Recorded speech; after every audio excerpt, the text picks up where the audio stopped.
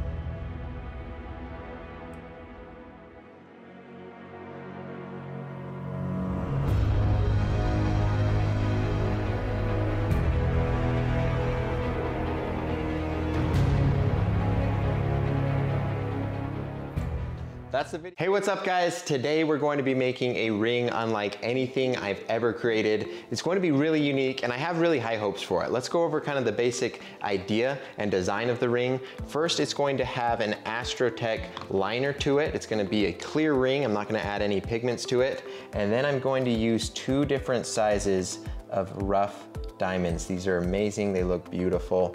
And I'm also going to sprinkle in both green and blue glow powder. So the whole thing is gonna be kind of translucent. It's going to sparkle from the diamonds. It's also gonna have sort of a kind of starry night look to it when it's glowing in the dark. So it should look amazing. The first step is going to be using this brass to create a blank that I can make a mold out of that we will use the Astrotech epoxy to pour into. Then we'll go ahead and get started on the inlaying steps and go from there. Let's go ahead and jump right into it.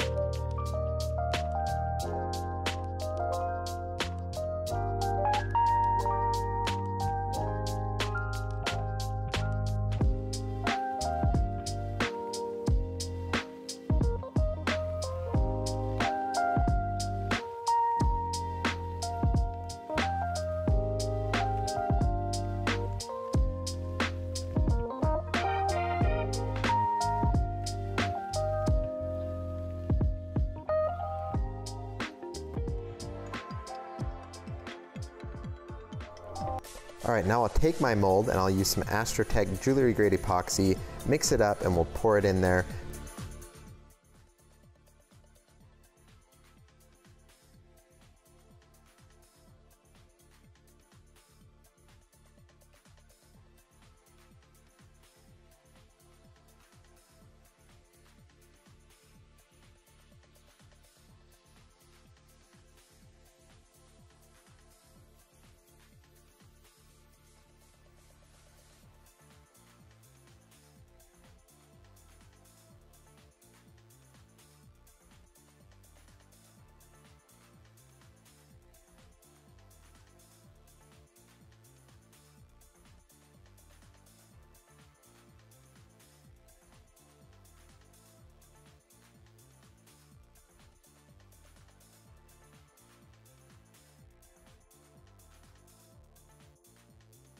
We just need to put this in the vacuum. That way the resin will seep perfectly down into the recess of the ring blank. That will get rid of all of the bubbles and make sure that the resin is able to fill down into the mold perfectly.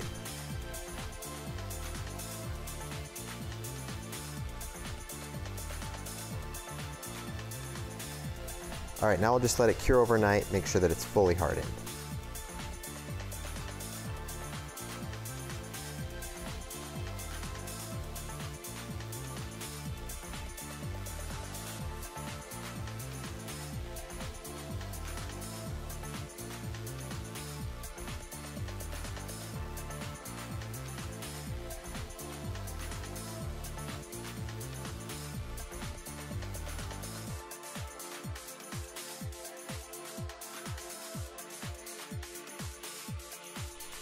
And I'll carefully use a jeweler's handsaw to separate the blank from the excess resin.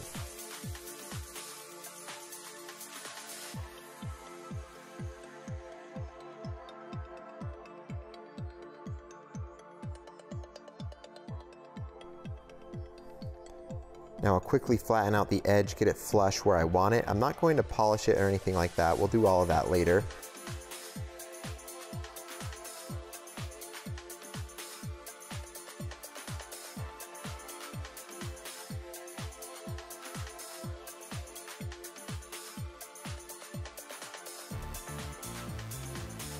For now, what I'm going to do is switch over to my lathe,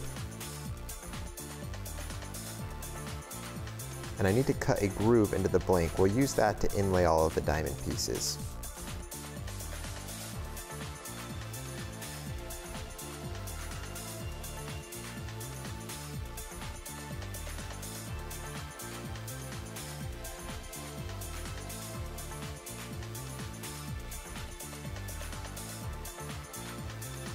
Now I'll use my Astrotech UV hardening resin to put a first layer down. If you didn't know, the way this works is it's a resin that cures from UV light, and so it makes it really helpful because depending on how much UV light you use, you can kind of select how hard or tacky you want it to get. So I'm putting down a really thin layer. I'm only hardening it slightly. That way it's still tacky, that way the diamonds will hold on to it.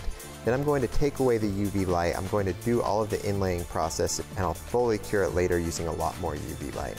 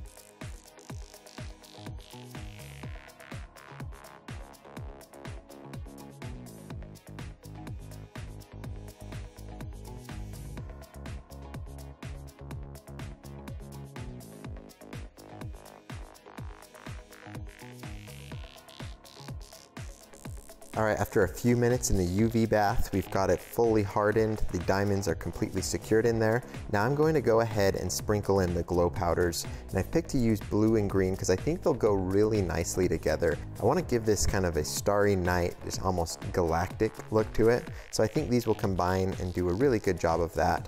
My strategy here is to just dab a little bit of UV resin in places that I want to target with a high concentration of the glow powder, but I don't want to do that everywhere. So on some parts of the ring, I just do a really light dusting. That'll really help kind of give it that kind of starry night look.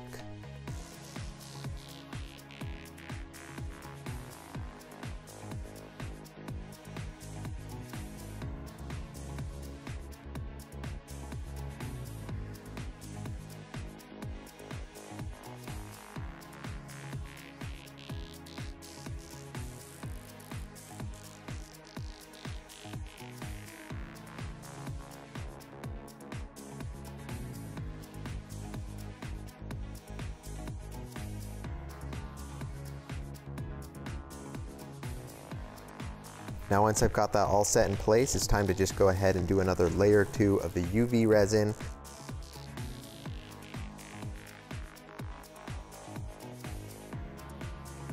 And again, I'll throw that in the UV bath. This time I'm giving it plenty of time to fully cure all the way. Because if I don't wait and I start sanding into it, it'll start to gum up and it'll ruin the entire inlay.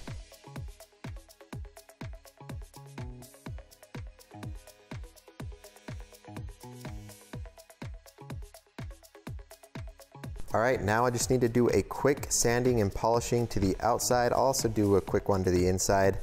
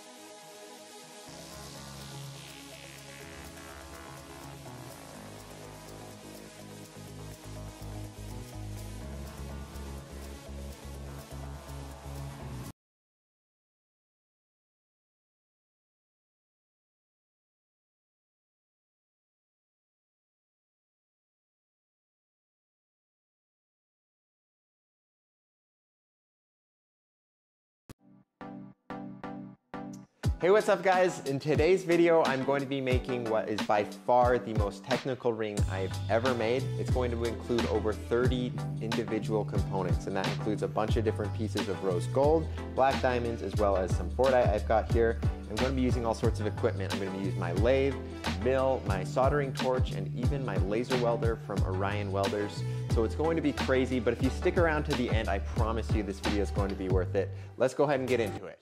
First, let's quickly talk about the design of the ring. The right half is mainly Fordite, and then the left half is mainly rose gold. Fordite has a lot of layers, so depending on how I shape it, I can reveal a lot of different patterns and colors, so you'll notice that a lot of the design is based around exposing as much of the Fordite layers as possible.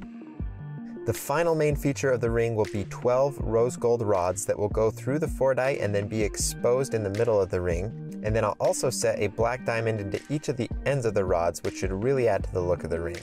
Now there are a lot of very tight tolerances and tiny features on this ring, so it was very important that I made a very specific and carefully thought out plan for the ring, which I did, and I'll get started on it now.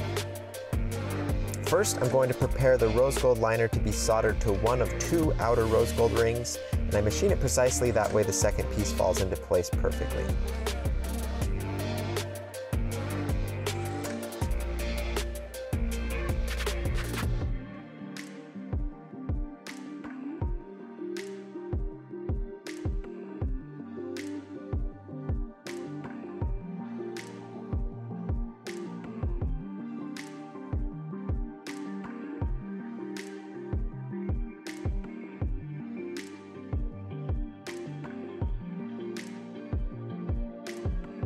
Any soldering needs to be completed before I add the Fordite because it will burn, so later on I will rely on my laser welder in order to weld the rose gold without having to overheat the Fordite.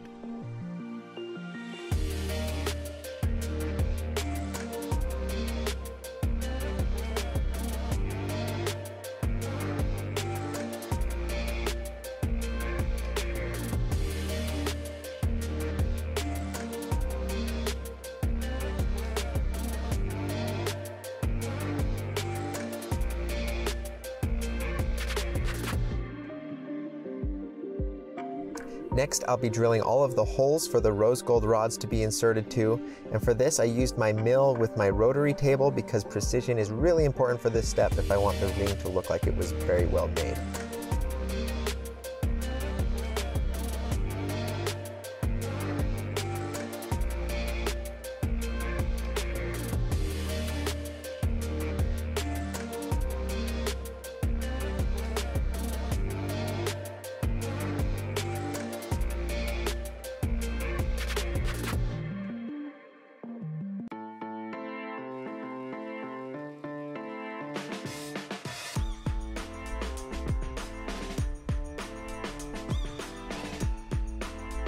Next, I will very carefully shave down the inner lip of the ring to make space for a Fordite piece to slot into. And I machine it down until it's just 1/3 of a millimeter thick. And there's 3 reasons I didn't just shave it away completely. The first is practical. It gives me a very large surface for the Fordite to glue onto, making the bond very strong and very secure.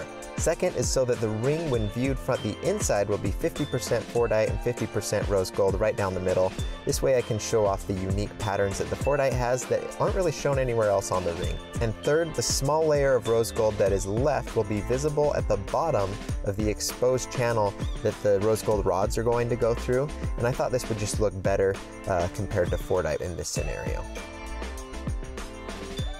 Now it's time to select a piece of Fordite to cut out for the ring, and this is one of the very most important steps because it will have a huge effect on the overall look of the ring. So I'm looking for a piece that has a lot of swirls and deformities in it because that'll give us the most interesting and colorful patterns. And a really big issue here is that most of the pieces that are going to be interesting are going to have large air gaps in them, so the end result would be a piece of Fordite that would fall apart once I cut it out. So to remedy this, I'm going to be stabilizing this entire piece of Fordite with Astrotech epoxy. And this process alone will take over a day to complete, but the results it will give us will be well worth the time it requires. I've chosen black as the color to add to the epoxy. This should make things very subtle and not distract from the natural beauty of the Fordite. But to make it a little extra special, I'm going to be adding just a slight amount of pearlescent pigment to it. So this will give it a shimmer that includes silver, purple, blue, as well as gold. And the biggest reason I did it is because it'll match this slight shimmer that Fordite naturally has to it, and that's due to the metallic paints used in the car paint that it's actually made of. So I cover the entire piece in epoxy, then place it in my vacuum chamber. This step is critical in order to fill every single little gap in the Fordite.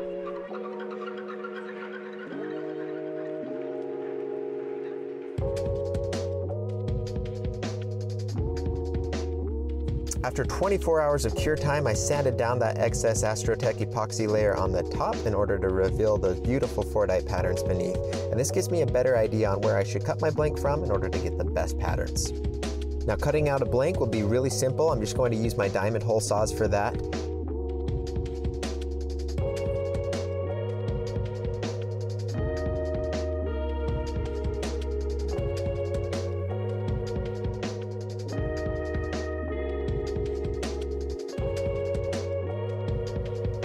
And here it is, ready to go. As you can see, it's looking amazing so far. Let's go ahead and get on to the next step.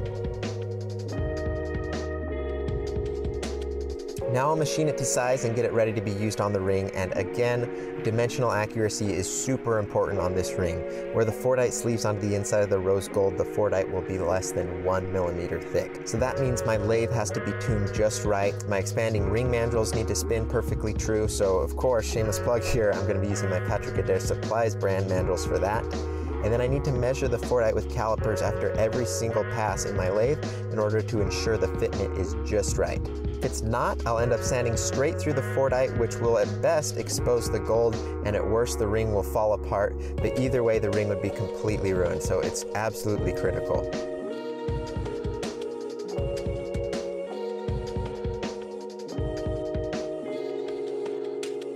Just as kind of a side note, this ring was very stressful to make just because of that reason, that almost every single step required precision to the point where if it wasn't spot on, the ring would just be ruined beyond repair. But I was able to successfully machine the Fordite to just the right size, and everything is looking great so far. So enough pessimism, let's just be positive, let's get this finished.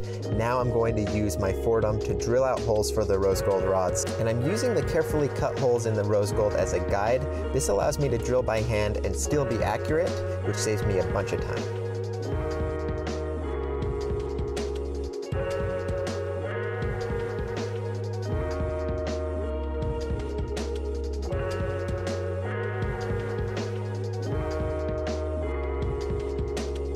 Next, I'll shave the Fordite down to its final dimensions and give it a quick sanding and polish.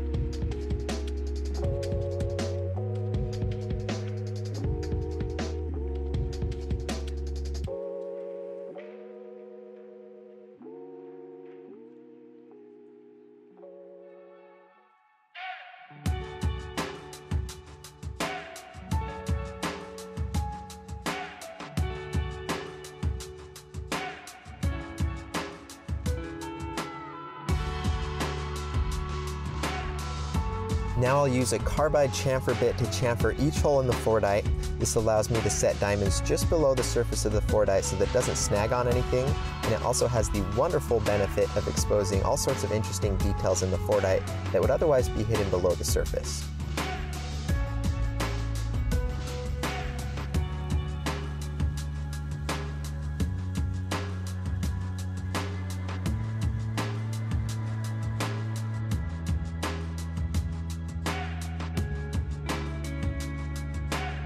Now let's make those rose gold rods I've been talking about this whole time. Each one needs to be 5 millimeters long and have a black diamond set into it.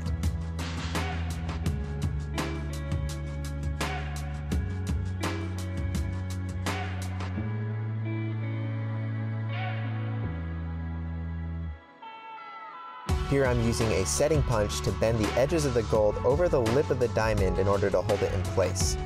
And none of the steps involved with this step are super challenging necessarily, but because I am doing 12 of these, I need to make sure I make each one carefully in order to make them all look identical.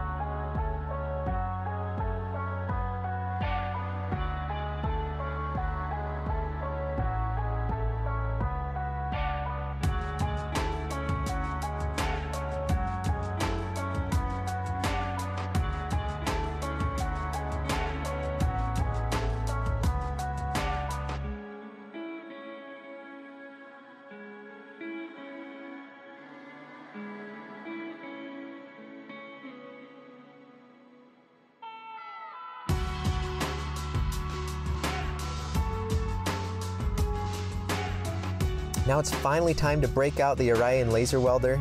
This is a machine that has very quickly become an invaluable part of my tool arsenal. It allows me to make rings that would otherwise be impossible for various reasons, whether the parts I need to join are very small, are made of dissimilar materials that otherwise wouldn't join together, or in this case, because the workpieces can't be heated to a high temperature without destroying it. So welding each rod in place is very straightforward. I have the laser set to a fairly low power, but I turn the number of milliseconds per laser burst up, which helps give me a large and secure weld without vaporizing much material.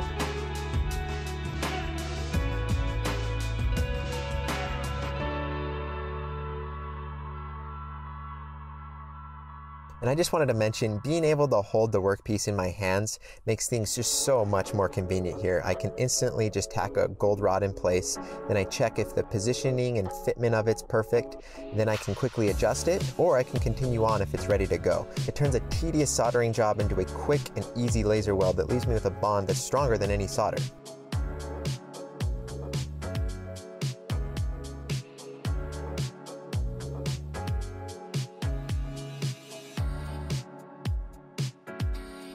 Okay, now they've all been soldered into place and the ring is really starting to resemble the finished product that I'm shooting for, so that was super encouraging because I spent just so many hours and hours on this ring up until this point. Next, I'll be adding the final band of Fordite to the ring and I'll trim it down to size.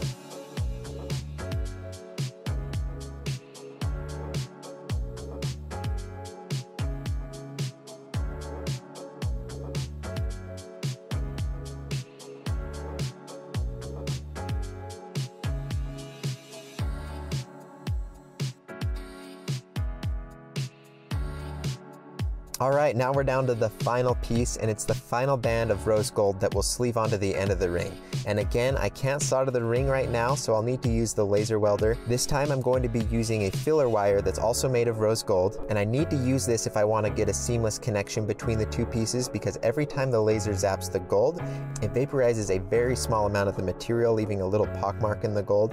So the wire filler avoids that altogether while still securely welding the two pieces together.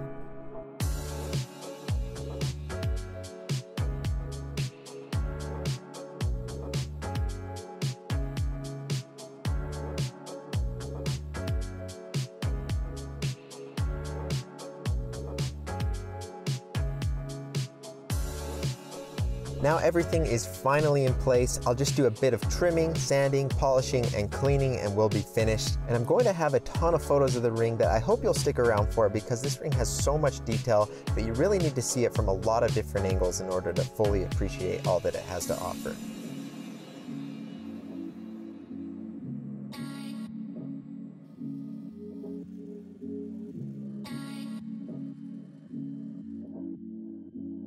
Here it is in its final glory, and I can't tell you how good it feels to see it all finished and looking the way it does. I put over 80 hours of labor into this ring, and I think it shows. It just has so many details and features, and they all came together so beautifully. I could just spend hours looking at this ring. Hey guys, welcome to my channel, and if you didn't know, today's video is actually going to be part 2 of a collaboration that I did with the King of Random.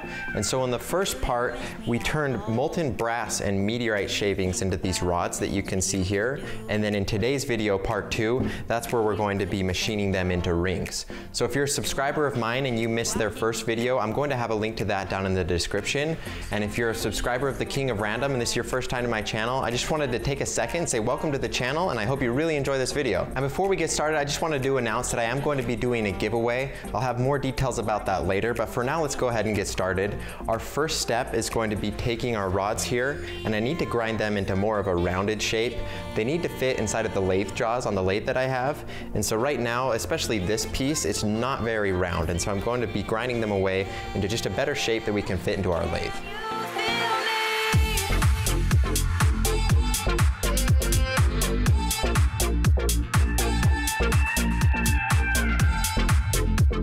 So this step actually did take quite a long time to complete, but eventually, as you can see here, I'm left with 4 rods that were able to fit into my lathe. And you can see on some of them I had to put these notches in there to make it a little bit easier on me so I could do a little bit less sanding. But as you can see here, there are plenty of shavings. I spent probably an hour just grinding these away. So now the pieces will actually fit into the lathe, but they don't have a very firm and secure grip on there. So what I'm doing in this step is I'm machining them down with this tungsten carbide lathe bit, and that'll give it a perfectly round outer diameter. That way I can flip this around, put it back in my lathe jaws, and it'll have a much better grip. Looks like you're changing and all, but why didn't you call? Something in the air, always something in the air. Inexplicable, I can feel it in the air. Can you feel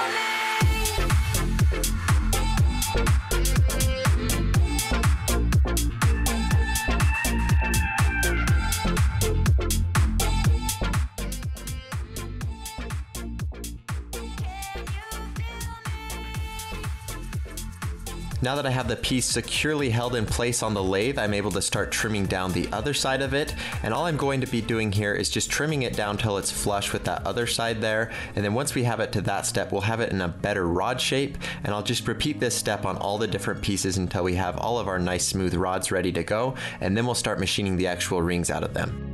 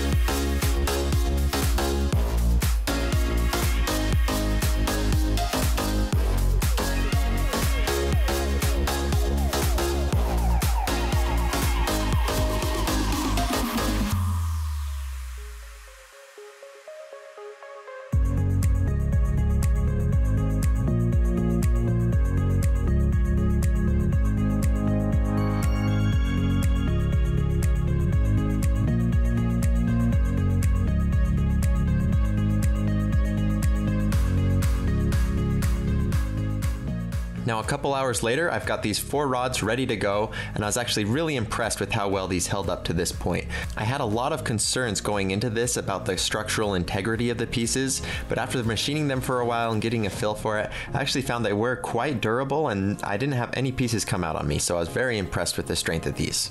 Now for this next step, I'm using a boring bar and I'm cutting away at the inside of the ring, and then I use calipers and measure as I go, and then I stop once I'm at the final diameter that I want.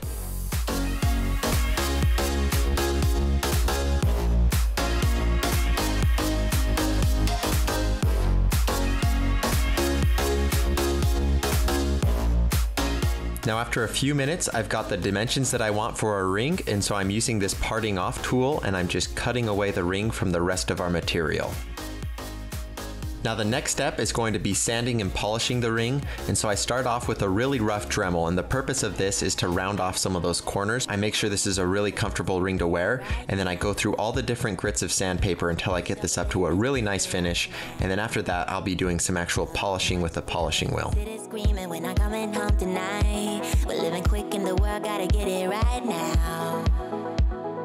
People talk and tell what you wanna hear now, but they all disappear, they will let you down, so we better stick together, let's come whatever, we're not coming home tonight, we're living quick in the world, gotta get it right now. We only need the two of us together, I need only you in this crazy world, cause we got love. So my first polishing step is going to be the inside of the ring. My buffing wheel can't fit inside of here, and so I need to do this by hand. And so I have it in the lathe here, and I just have a little bit of polishing compound put on this paper towel, and you can see that very quickly gets this up to a nice perfect and glossy finish.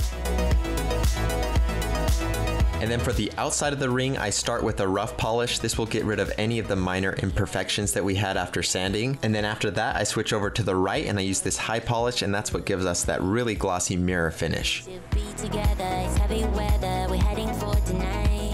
All right, so we've got 2 rings finished here, and then we've got a 3rd one on the way.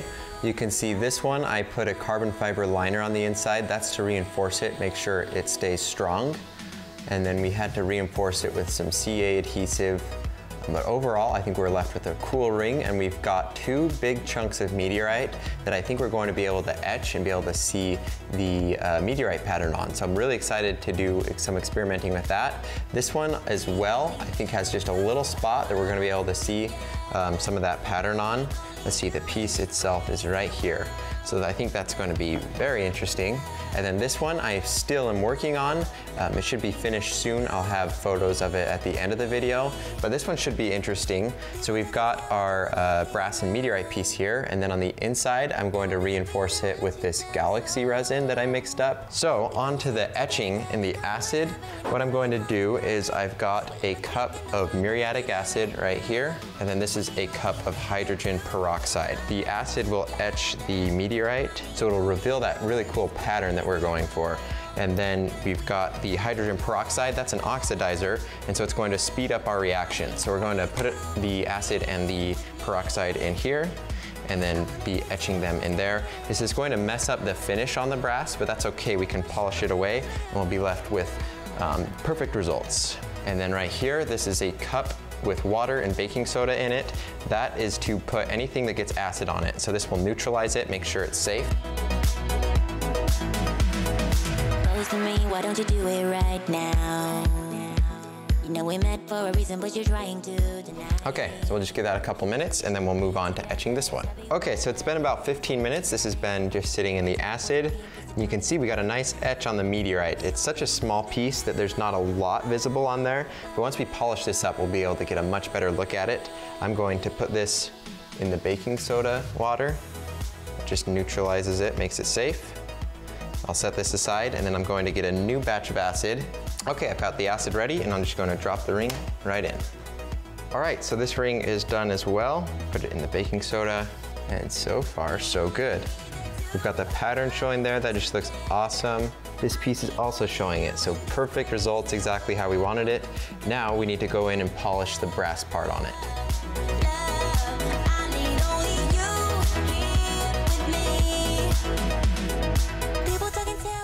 All right guys, we got both the rings finished. I think they turned out beautifully. I could not be happier with the way it worked out.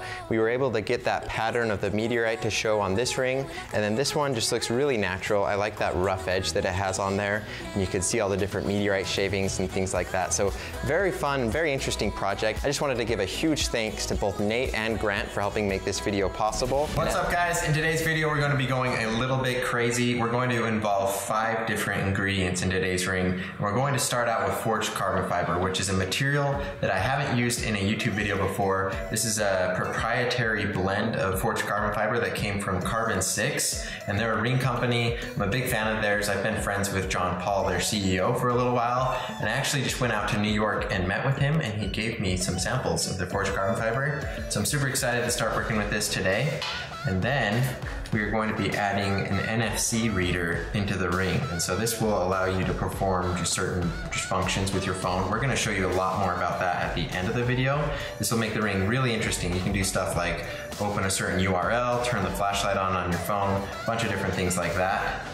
And then just the whole kind of theme behind the ring is going to be kind of a cyberpunk thing, and so I decided we should integrate as much glow as we can. So we're going to add some tritium vials here, and then we've got some strontium illuminate glow powder here. So we're going to cover all ends of the glow spectrum here, and then over here these are just circuit board components that I'm assuming some of them could be like little transistor, diodes, timers, whatever. They're just little tiny rectangular circuit board components. And so we're going to be integrating that into the design of the ring.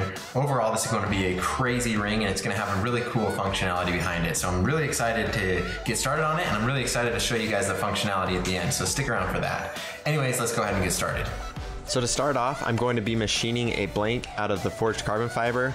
And one thing that's great about forged carbon fiber is because it's so blended in the way the strands of the carbon fiber are swirled in there, there's no like layers to it. And it's a little tricky to explain kind of what I mean here, but if you think of regular carbon fiber and the way that it's made, it's just a bunch of sheets of carbon fiber stacked up together.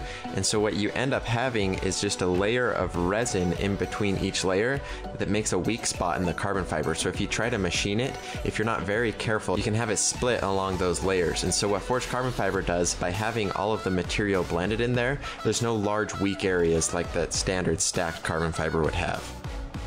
So in practice, this means that forged carbon fiber is a lot easier to machine without having to worry about it splitting or chipping, anything like that. So now that I've got a basic ring blank shape cut out, we're going to carve a groove into the center of it, and it needs to be just wide enough for our NFC chip to fit in there.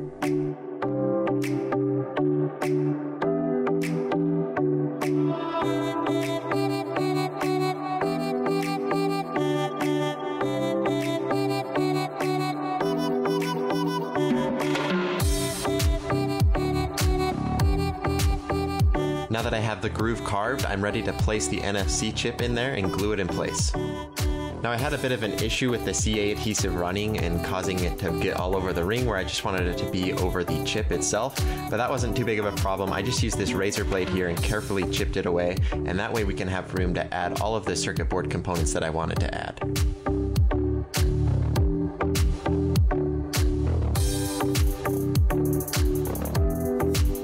Now it's time to start placing in some of these circuit board components, and to be clear, these aren't actually functional. It's not going to change anything to the ring, it's not going to improve the range, anything like that. It's just for show, and I think they really do add to the overall appearance of the ring. They make it look just a little bit more techy, cyborgy, whatever you want to call it.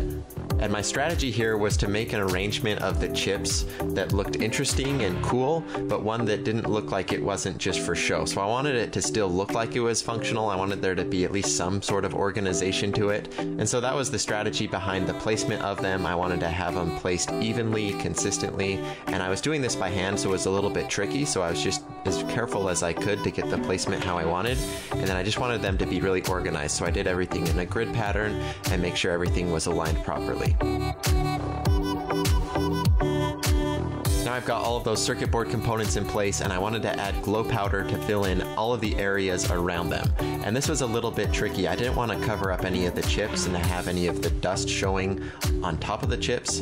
And so I was really careful to just place it in the cracks, and then I used a combination of my finger, a damp paper towel, as well as my pair of tweezers here, just to dust any of the glow powder off where I didn't want it.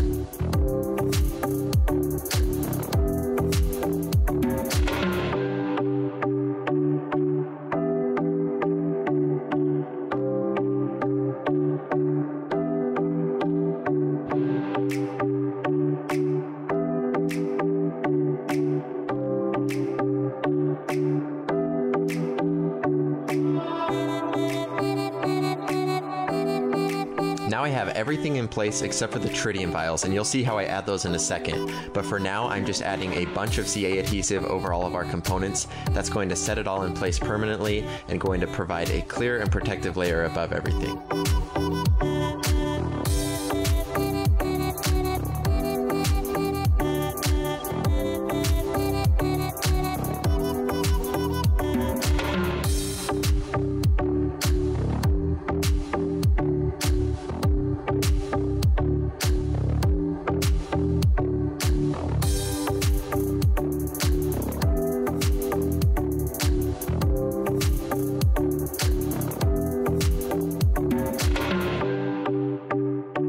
Now what you see me doing is carving out a channel for 2 tritium vials, and I'm going to have one on each side of our NFC reader. And the reason I'm doing it this way is because I want to be able to put away the glow powder and not have any chance of getting dust in there.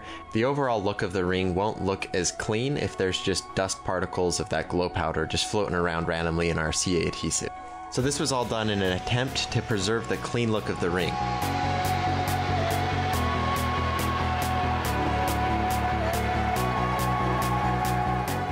Now I'm placing the tritium vials using the exact same method I used before on those circuit board components. I'm just putting it in place, gluing it where I want it, and then filling the rest up with the CA adhesive that'll give it a clear and protective covering. That way we won't have any issues with these shattering.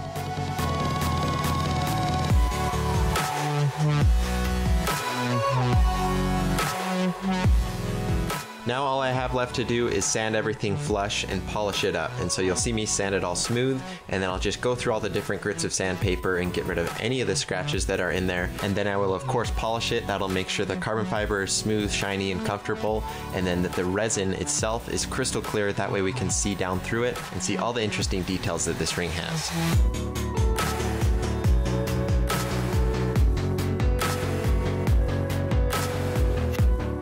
And as a finishing touch, I wanted to add bevels to the ring, and this is a challenge with carbon fiber because it's such a soft material. If I were to use my lathe bit to do this, it would leave a nice bevel and it would be even, but the edges of it would be rough, and so I'd have to use sandpaper to get rid of that. And long story short, basically that would round out those bevels and not make them look as good, and so you want to do as few of steps as possible. So I'm basically going to be skipping straight to a really high grit sandpaper, and I'm going to be using the Dremel to put those bevels into place. And so I'm holding it as carefully as I can at a 45-degree angle, and I'm carefully just adding those bevels to it. And because the sandpaper is so smooth, it leaves us with an acceptable surface finish that all I need to do now is use a buffing wheel at the end, and that will polish it up, and that way we won't have any of those sanding marks left in it, and we'll still have those nice crisp bevels that we were going for. Now I need to size up the ring and make it an appropriate thickness, and so I'm using a rough Dremel wheel to do that, and this is creating a ton of carbon fiber dust, and that can be very damaging to your respiratory system because carbon never breaks down in your body. And so I was very careful to make sure that I was wearing a respiratory mask for this, that way I didn't inhale any of those carbon fibers. And if you're doing this at home, make sure you always are wearing a mask. Now that I've got it to size, I'm using sandpaper to smooth it all out. I'm making it look good as well as making it fit comfortably.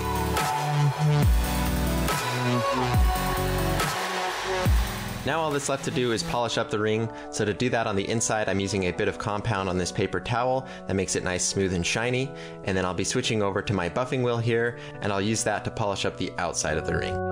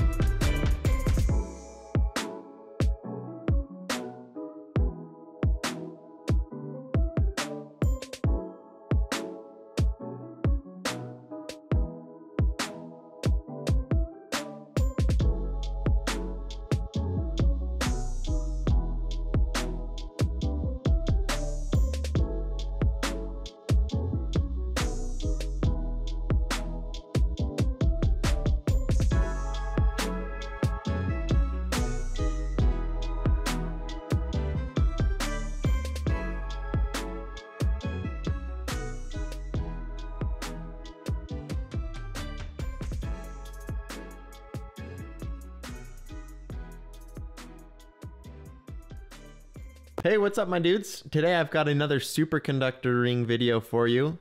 And now the story behind this ring is that I had a customer who wants a ring that's very similar, but made out of a different material. So I had the idea to do a practice of it first because I wanted to do that anyways in the first place, but I thought it would look really cool in superconductor. So I decided to experiment, do it with that, and then I figured why not turn it into a YouTube video as well. And I actually really do like the results, so I'll probably add it as an option to my website. And you'll see the end result. It's actually really cool. And this might be something I want to add to my website. It is actually a really time-consuming process, so it might not even be worth my time to offer these on there. But let me know what you think. Give me some feedback down below if you think it'd be worth it for me to throw it up on the website. If you guys are interested, I'll do my best to get it on the site. So first off, I'm cutting off a piece from my tilted superconductor rod. And I did think this ring would look much better with the tilted superconductor on there.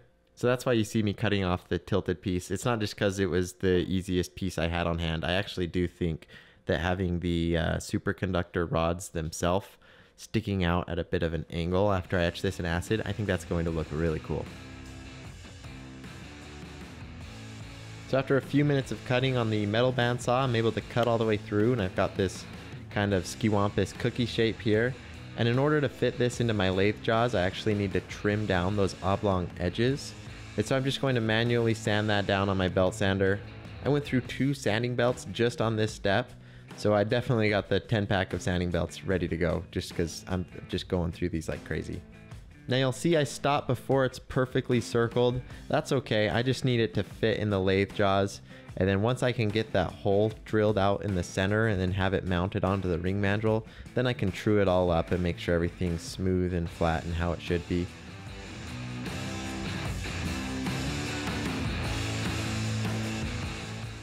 So to bore it out, I'm just using this center drill.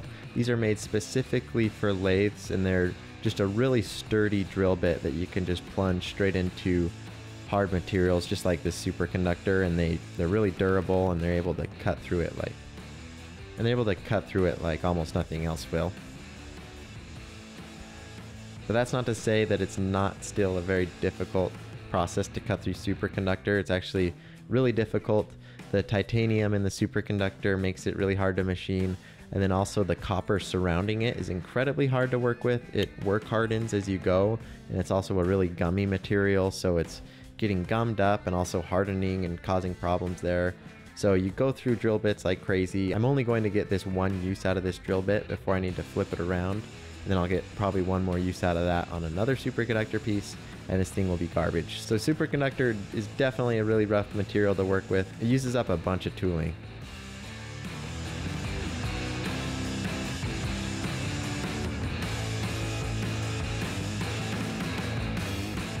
Now that I've got the live center all the way through, I'm going to switch to a boring bar, and then I'm using the tungsten carbide bit on that.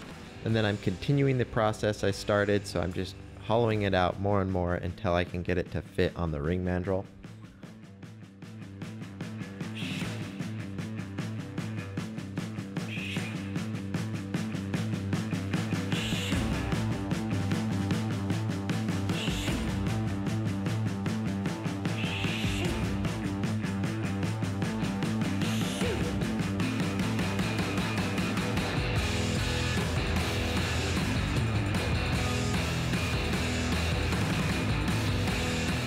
Now that I've got that hollowed out, I'm putting my expanding ring mandrel on the lathe jaws.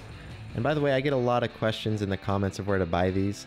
You just go to bangleguy.com. He's got them on there. They're a really handy tool to have around the shop. And if you don't want to buy one from him, if you're tight on cash or something, you can easily make one yourself. It's a really fun lathe project. So if you're wanting to make rings on your lathe, or you're looking for lathe projects, then why not make a ring mandrel? And if you're interested, let me know in the comments. I could post a tutorial on how to do that. I'm definitely no expert, but I'm sure I'd be able to manage and cut out a decent one of these. Okay, so I've got the ring blank on the mandrel, and I'm using my left-handed lathe cutter, and I'm just trimming down the outside diameter slowly, and I'm doing this slowly, just about a 1/2 millimeter at a time. And eventually I get through all the surrounding copper that goes around the superconductor filaments, and then I get to the part of the ring where it's mostly those superconductor filaments. And because I'm not making this ring for a specific person or purpose, I decided to pick and choose the pattern I wanted rather than the size I wanted. So I just cut into the superconductor until I saw a pattern that I thought was really cool, and then I will make the size according to the outside diameter. So it's kind of opposite most of the time. So this is an interesting ring. It was fun to make like that, but it did turn out to be a pretty big ring though.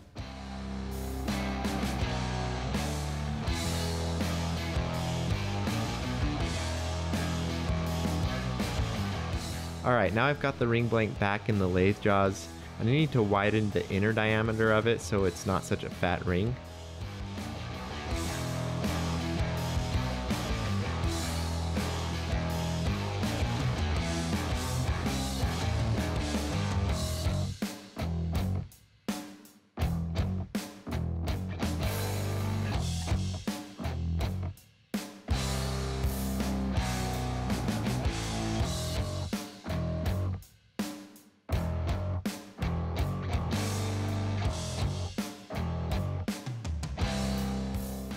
Then once I've got that widened, I'm using my Dremel tool with a coarse sanding wheel on it, and I'm rounding out the edges so it has a nice comfort finish to it.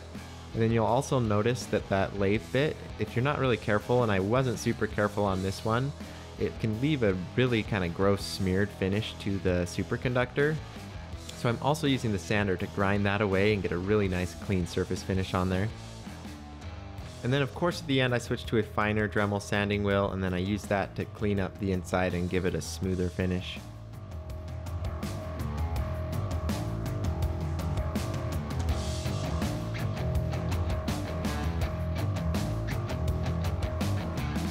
But I'm going to take it a step further for this ring. I'm going to take it over to my sanding wheel and then put a whole bunch of bevels and angles all over this ring, and it'll give it what I call an obsidian finish to this.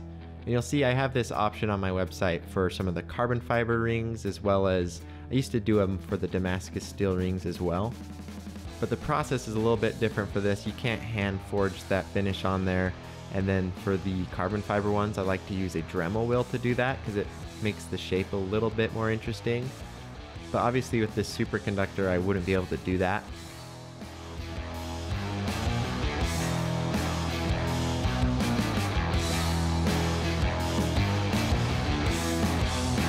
So you can see the process I'm using. It's fairly simple, but it's just very time consuming. I've got the sanding table set up, and it lets me do a bunch of different angles on the ring. So all I do is I put about 3 to 4 bevels onto the ring. I just sand a flat surface onto it, and then I'll adjust that angle to be a bit more steep, and then repeat the process. Obviously I'm flipping the ring 180 degrees a couple times throughout the whole process so that I get it even on both sides. And you'll see when I show it off on the camera how these steps progress. You can see it slowly transform from that normal ring look that we had to this really cool angular obsidian finish.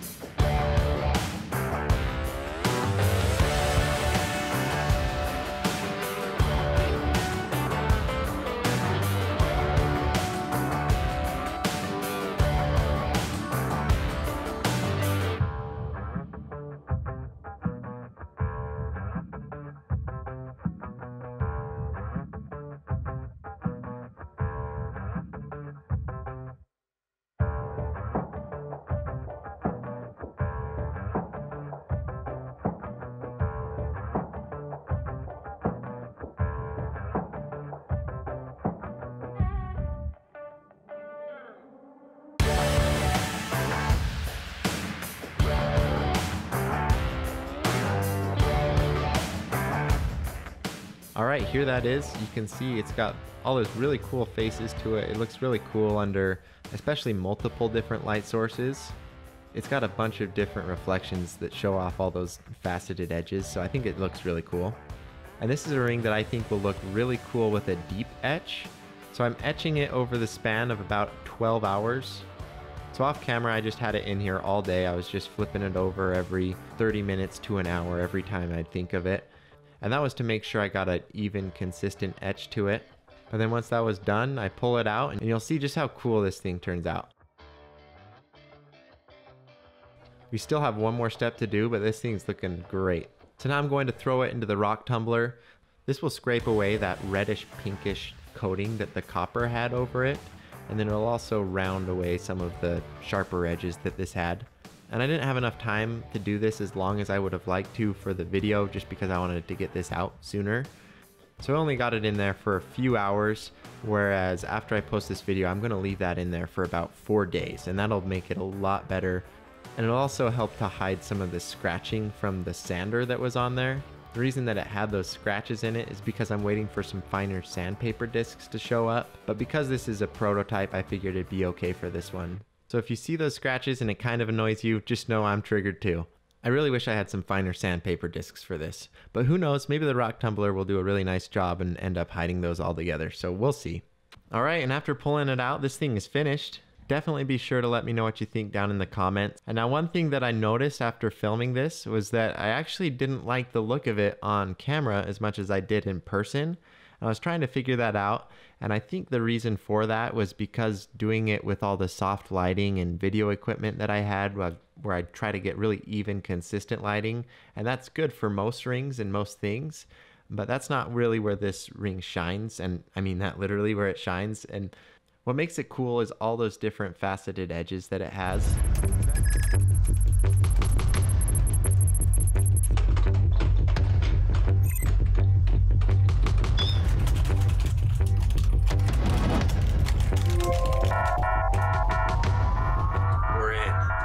We were successfully able to breach the mainframe and hack right into the motherboard. So we're able to access the BIOS. So now, if you'll see here, this is how we can actually buy tritium. It is it's an illegal substance. So using this hacked mainframe, we can now purchase some tritium.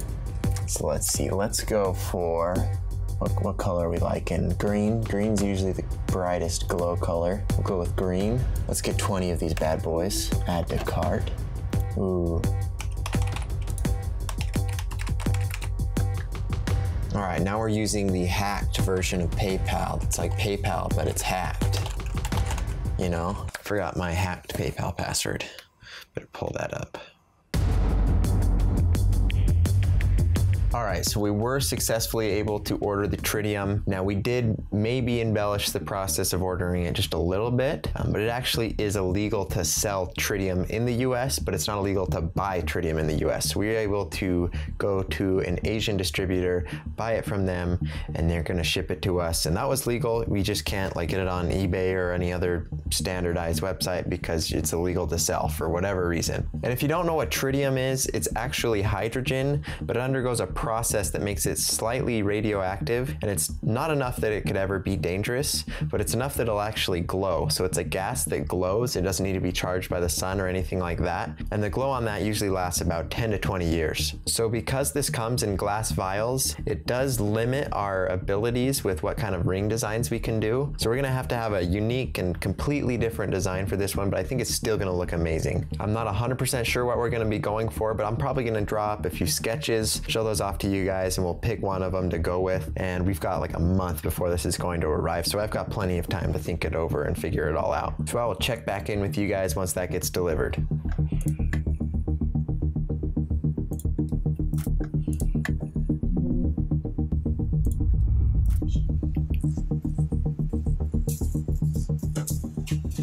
Wait a minute, Dustin, how did you get down here so fast? Did you fall through the ceiling again?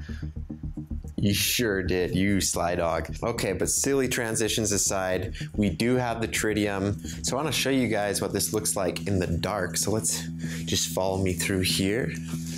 We'll go to my dark, scary basement. So you can see here are the vials glowing in the dark. They're glass tubes, they're full of that tritium gas. These will make for a really interesting ring. I'm excited to start working with this. And I'm hoping this is a ring that I might be able to sell on my website. It's gonna be really difficult and finicky to make, so we'll have to see how the production of it goes. But let me know what you think down in the comments if I should make these available. Alright, so our first step is going to be trimming down the outside of our piece of Damascus steel. It's not spinning perfectly centered in my lathe, and so I just need to shave off just a little bit until we're cutting into all new material. That way it'll be perfectly centered and we can have a really even ring.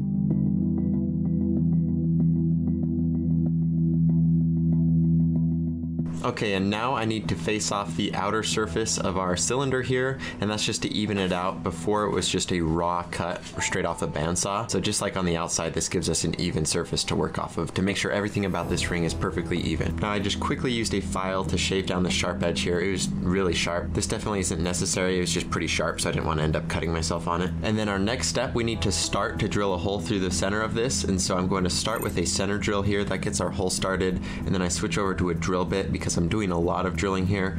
When I do just a simple ring blank, I usually just stick with the center drill, but in this case, since we're removing so much material and it's such a deep cut, I switch over to the drill bit, and then once we get the hole hollowed out enough that we can fit our boring bar in there, that's when we switch over to that, because the boring bar, it's a lot faster, a lot more precise, and you don't have to keep changing it out every time you want to bump up a size. You just adjust the lathe and you can cut a bigger hole. So I just continue to hollow this out. I stop a little bit before the ring size we're going for because I do want to leave quite a bit of room for safety, and I'll be able to trim this down later. So we're just trying to get a general hollowed out cylinder shape here. Then we'll be able to begin cutting the holes for the tritium vials, and once we're done with that, we can go back and then size it exactly how we want to.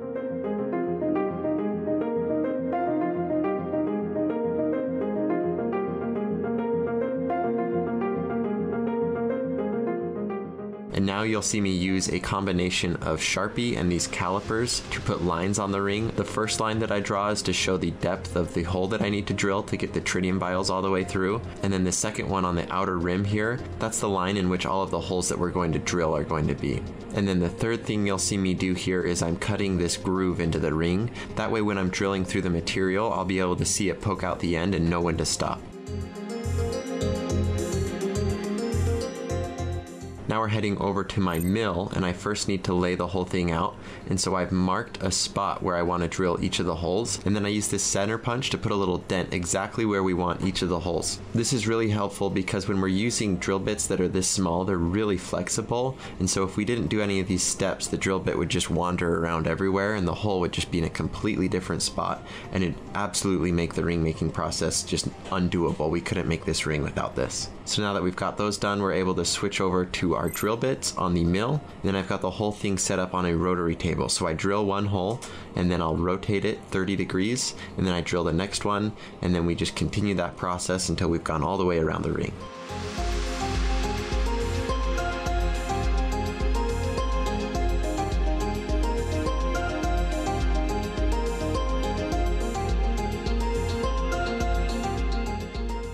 And throughout this whole process, I used about 10 drill bits. I ordered a pack of 15, and these are special cobalt drill bits, and they're also just a higher grade than most standard drill bits you'd get in a set. And that's very important because I definitely don't want one of these drill bits to snap off inside of the ring. It's a complete nightmare to deal with. And the reason I go through so many is because they can get dull pretty quickly, and I really, like I said, I don't want to take my chances getting these lodged in there. And so every time it goes dull and stops cutting as well as it was, I'll replace it for a new one. And this was totally worth it. I probably spent about $15 on drill bits for this ring, but we're putting hundreds of dollars of tritium in this, and so it's definitely worth it. This is also about $100 of Damascus steel. So this is an expensive ring, and I don't want to ruin it just because I'm cheap with my drill bits.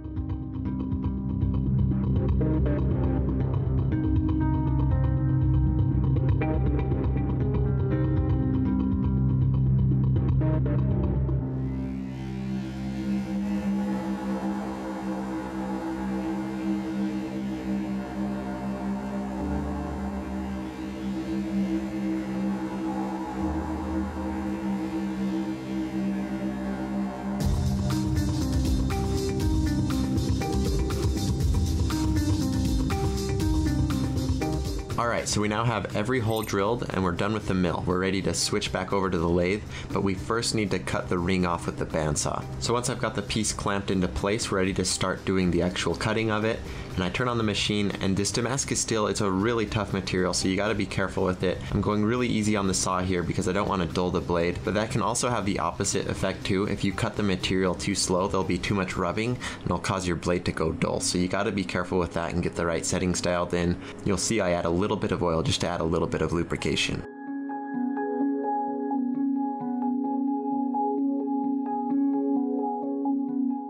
Now that we've got our chunk cut off, I'm ready to go over to the lathe, and I just need to clean this up. That bandsaw left a really rough finish, and so I'm just trimming it all away, getting it all cut to a new surface so that we can do some precision work on it.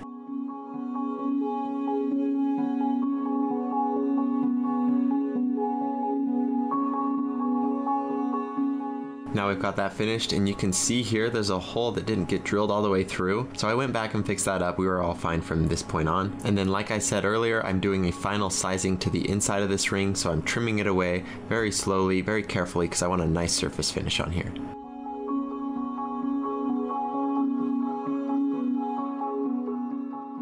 Now it's time to start shaping the outside of the ring, and so I need to mount this on an expanding ring mandrel. And I wanted to show you guys a cool step you can do with your ring mandrels. These are available on my supplies website, and if you just have one of the sizes on hand and you need to cut a smaller ring that won't fit onto your mandrel, you can just trim it away a little bit. And this also has the added benefit of really truing up the mandrel in case there's any wobble to it, because as I'm sure a lot of you know, if you have something that expands like this, a lot of the times you can't get it to be perfectly true, and how true these spin depends on quite a few different factors, like how tight that you've got it. So if you're about to start work on a really important, very precise project, I do recommend just trimming it down just a little bit, taking away that layer, and that way you can get a really high accuracy of precision. So for this groove here, I'll be switching between 3 different lathe cutters. I've got a left-hand cutter that I start out with, and then a right-hand cutter, and that's to get the edges exactly how we want them. And I want to remove the bulk of the material with these because these are nicer cutters than this disposable one that I'm going to be using next. And the reason I'm using this is because it has a flat edge to it, so I'm able to get in there and flatten everything out, make sure it's all even.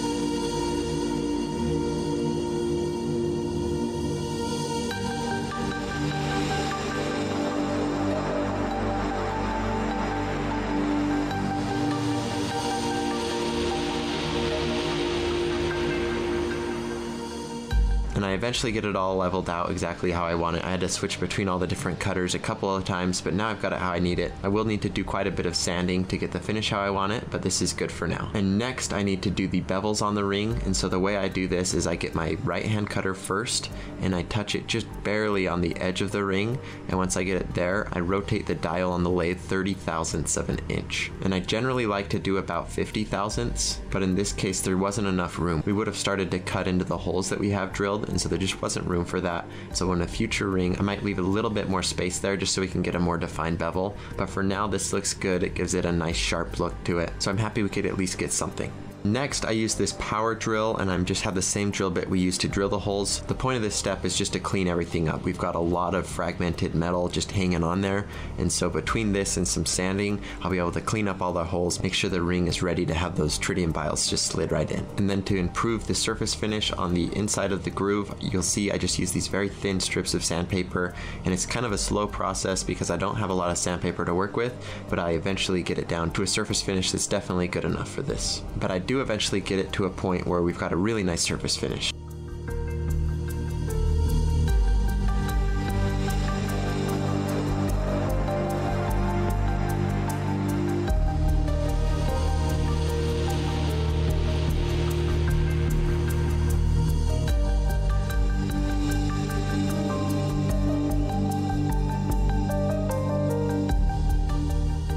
And then for the rest of the sanding on the ring, you'll see I'm using this metal block underneath my piece of sandpaper, and that's to keep the sandpaper flat. I don't want to smooth out any of these bevels. I want to keep it looking really sharp because, like I said earlier, these bevels are pretty small, and just in general, it just gives you a nice cleaner look. So I very carefully sand the outer diameter as well as the bevels up to about 1500 grit, and that gets them perfectly smooth and they're ready to be polished. And then for the edges of the ring, I'm just sanding them on a flat piece of sandpaper on the table here, and there were a bunch of burrs around the holes here, and so I started with some rough sandpaper. I spent a lot of time on that, and then I just slowly polished everything up until I got it perfectly smoothed out, and there were still a few little micro scratches in there, but between the polishing and the etching we'll be able to completely get rid of those. So I'm polishing it up. This isn't completely necessary, but it will give us some really nice etching results later on. So I did spend quite a bit of time. I started on the left with a white medium polish, and then I switch over to the right, and that's where I do the fine polish. And that's how we're left with this mirror finish we've got here.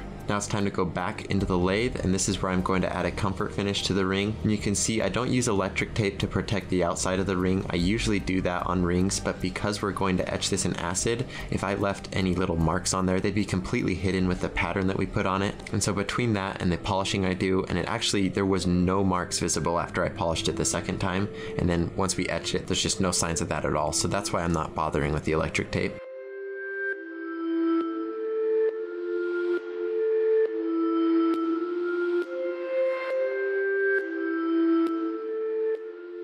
And then for the inside, polishing would be a lot trickier here, and so you'll see I'm using some specialty sandpaper. I do the standard 220 grit all the way up to 1000, but then I switch over to the second booklet of sandpaper I've got here.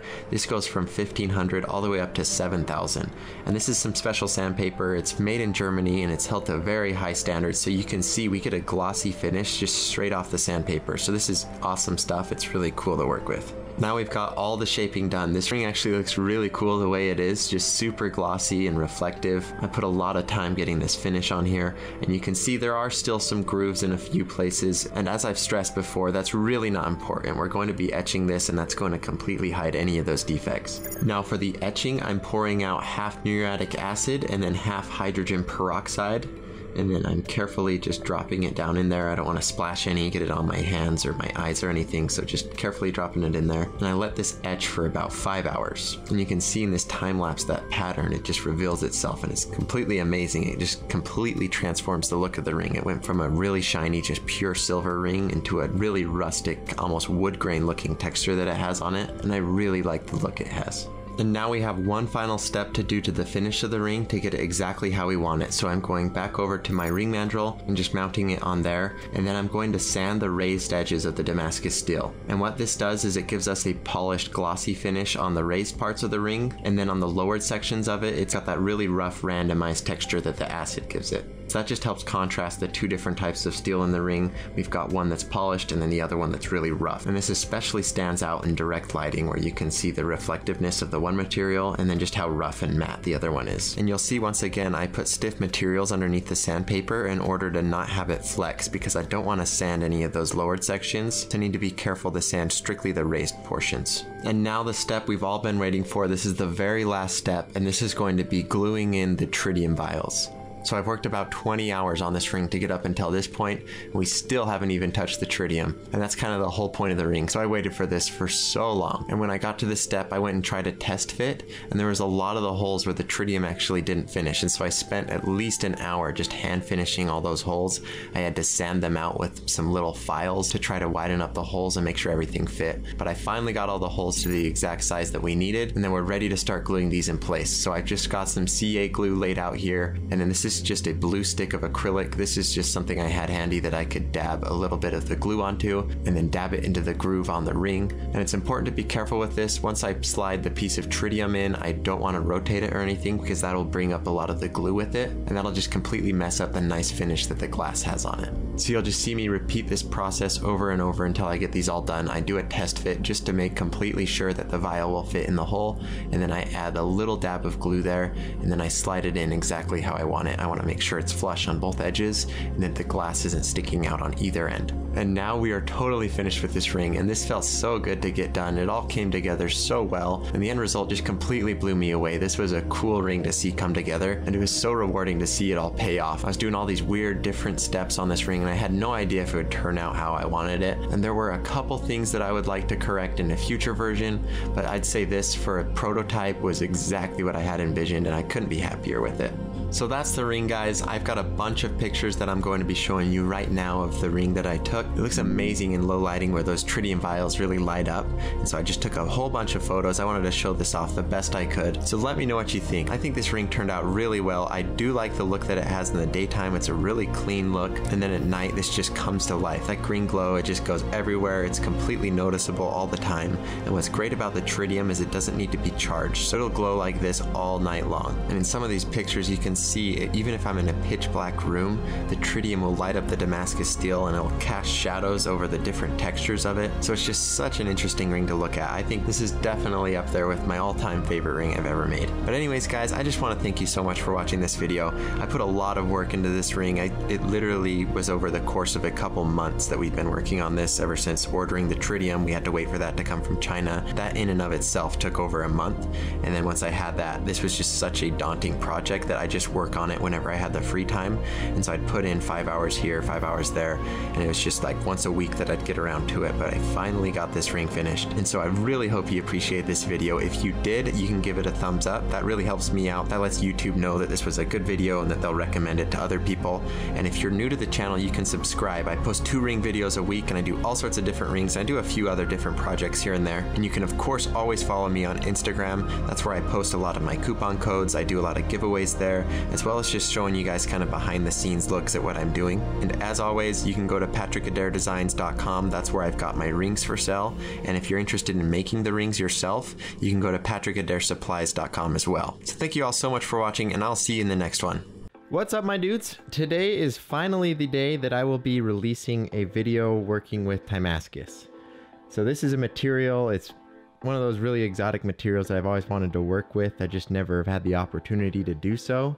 And this week it's finally coming to pass. If you didn't see already, we made a video with the water jet channel. That's how we cut this blank out. And then I took it back to my shop and then I've cleaned it up here. If you haven't seen that video, go check it out. There's a link in the description. The reason I like the water jet video so much is because the Timascus sparks when it's cutting. So it looks really awesome on camera. And then I took it back to my shop. I just cleaned it up a little bit, and then I heat anodized it just to give you guys a little preview of what it might look like at the end. The process of heat anodizing involves just getting a blowtorch and heating it up until you get the right colors you want. It can be really cool. Depending on how long you heat it up, you can get all sorts of amazing different colors. So it's a really fun, interesting material to work with. So the first step I'm going to take is I'm going to put it in my lathe jaws, and then I'm going to use a center drill to go ahead and drill out the center of this thing. So there's actually 2 steps to the sizing process of the ring. First, I need to use these center drills to hollow out the middle, and that'll make it big enough that I can fit in my boring bar. And then once I've got that boring bar, I can go ahead and just slowly trim the ring away until I've got it to the size I want.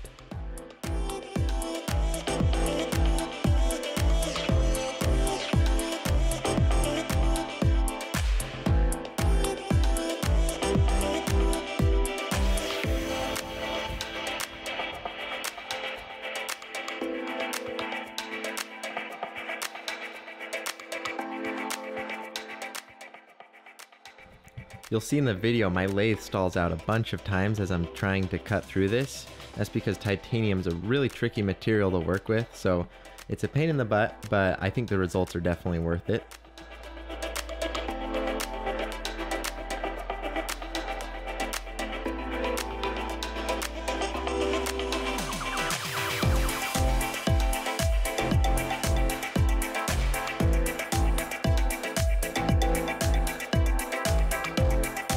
Now that we've got that hole hollowed out all the way through the blank, it's time to go ahead and switch to the boring bar.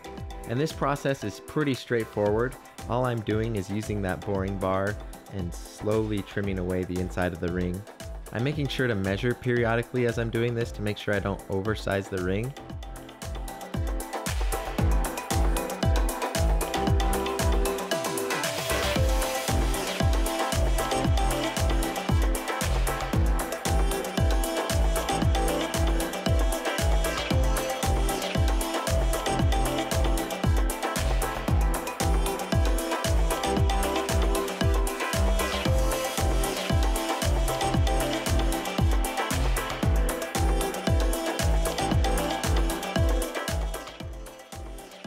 And now that we've got that finished, I'll just show you a preview of what we've done so far. So I've got the inside sized correctly, but the outside is a little bit too big, so we need to go ahead and trim that down. You can see as I cut it away that the coloring on the ring gets removed. But at the end of the video, you'll see me using a blowtorch and we get a really awesome color out of it. And I'm gonna show you plenty of videos and photos of it, so stick around till the end to see that. Okay, next I need to make this ring comfortable to wear. So I'm going to be using an angled lathe bit, and then I'm just going in and putting this slight little bevel on this edge here. And that's to get rid of that sharp edge. If I were to put that on my finger right now, it would literally be painful to put on. And so just breaking that edge helps a lot. But then I'm gonna go ahead and use this Dremel, and I'm gonna continue to round that out just a little bit more, and that makes it a lot more comfortable as well.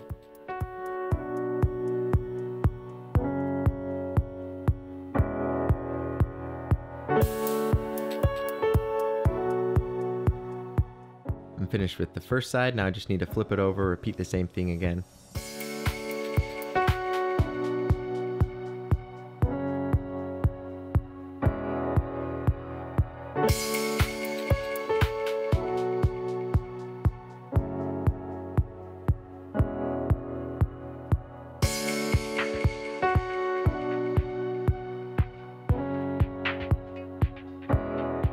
And then to finish it up, I'm just going to take a few different grits of sandpaper and polish the inside of this.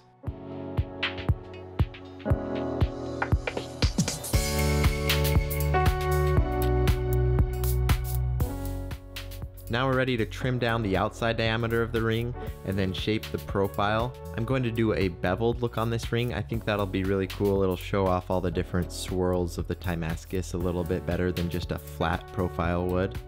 And you can see I'm just taking my time. I'm taking really small bites out of the Timascus every time I pass over it. And again, it's just because the Timascus is so tricky to work with.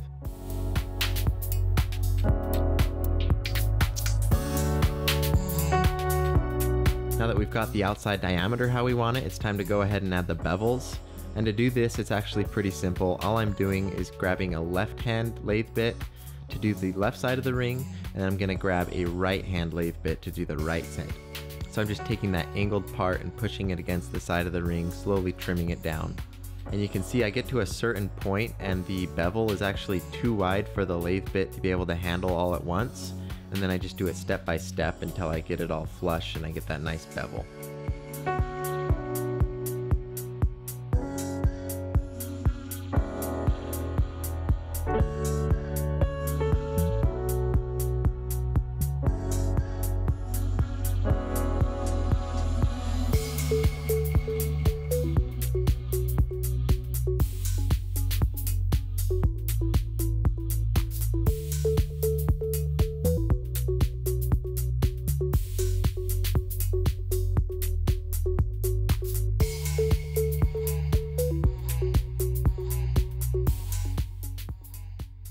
Okay, and with that, we've got the shaping of this ring completely finished. In this close-up shot, you can see the different patterns it has in there. And if you don't know what Timascus is, it's layered different pieces of titanium that are put together.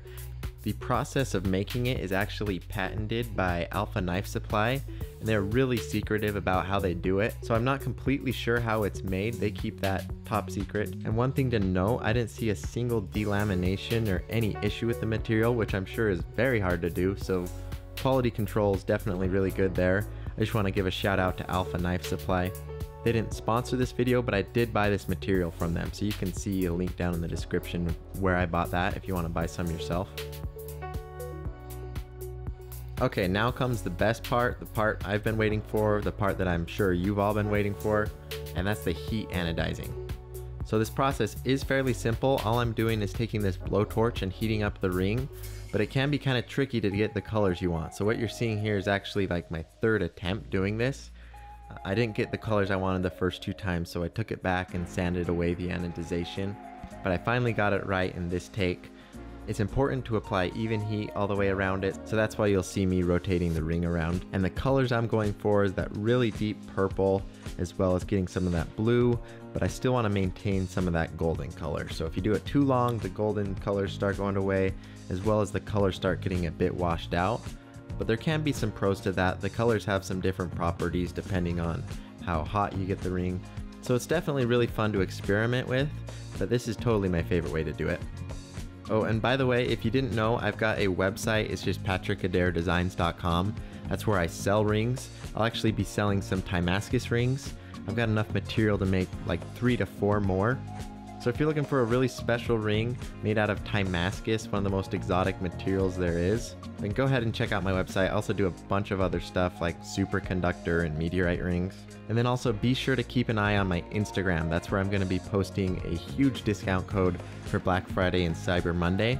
So if you want to buy one of these things, head over to my Instagram, follow me on there. It's at patrickadairdesigns, or you can follow the link in the description. And you're going to want to get in on that Black Friday discount code.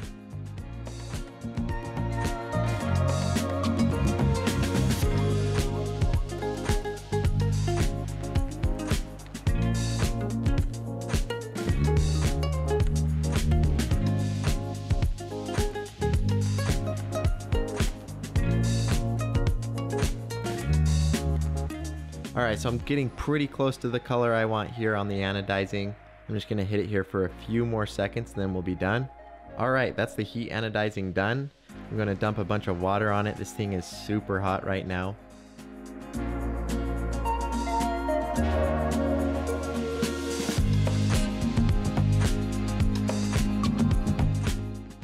And with that, the ring is completely finished.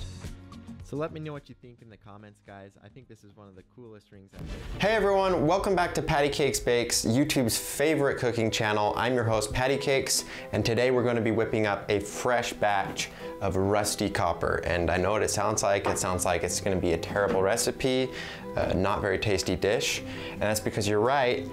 Today we're going to switch things up. We're not cooking a casserole or anything like that. We're going to be making a ring, in fact. And so we're going to be taking this copper. I'm going to go for kind of like a shipwrecked look to it. We just want to make it look like it's a really old ancient piece. And then we're going to be using ammonia and salt in this vapor chamber, which is just a Tupperware dish. And then I'm going to be setting it in there, and that will allow the vapors to accumulate. And then after about 24 hours, we're going to pull this out, and it's going to be completely patina. These are going to cause a chemical reaction, which essentially just speeds up the oxidation that naturally occurs in materials like copper. And we're going to come back, and I have no idea what it's going to turn out like. I've never even done a forced patina before. I've just kind of looked it up online.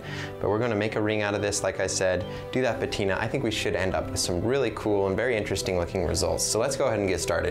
Okay, so step one, I need to cut off a piece of copper, and you can see I'm doing it a lot longer than I normally do. I normally just do a width big enough to make a ring out of it, and the reason I'm doing it so long is because that'll give us kind of a handle to hold on to later, and this will be what I'm using a hammer to give it kind of a messed up rough finish.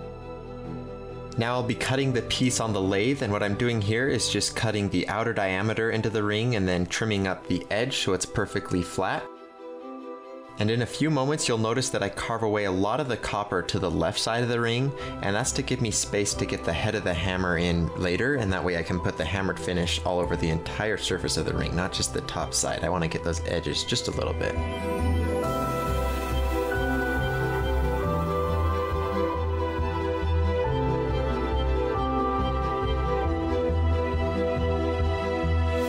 So now we've got the outer shaped finish. You can see this is super hot at this point. Copper is very conductive, and so it just picked up a lot of the heat from the lathe. So you're seeing I'm using this paper towel here.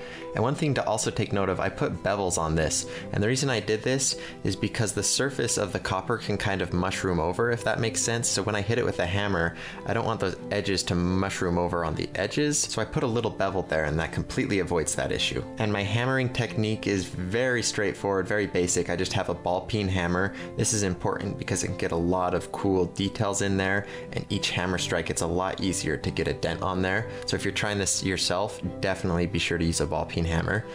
And I'm just completely covering the entire outer surface of the ring with the hammer strikes. Now I'm switching back over to the lathe, and I'll be using the live center here to get a hole started, and then I'll switch over to some drill bits. If you didn't know, copper can be very tricky to machine. It work hardens, and so it becomes hard and gummy and sticky. It's just kind of a nightmare to work with. So you might notice I take a few extra steps than I regularly do to do some of the things like hollowing out the inside of the ring. And then now that I've got the hole started, I just use this lathe boring bar and I just widen it up until I get to that final inner ring diameter that I want.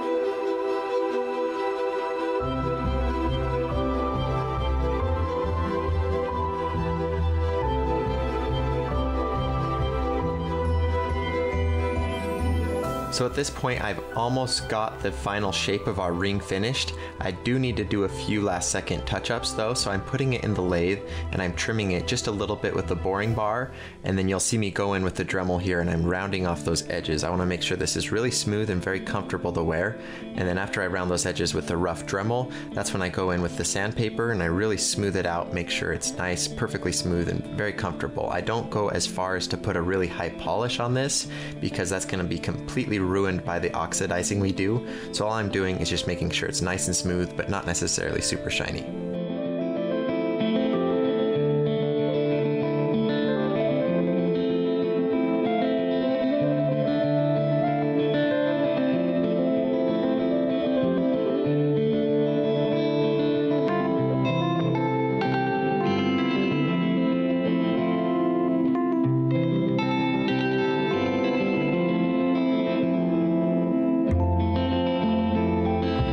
So we just got our ring finished. I think it turned out really well. I'm surprised with the results that we were able to get.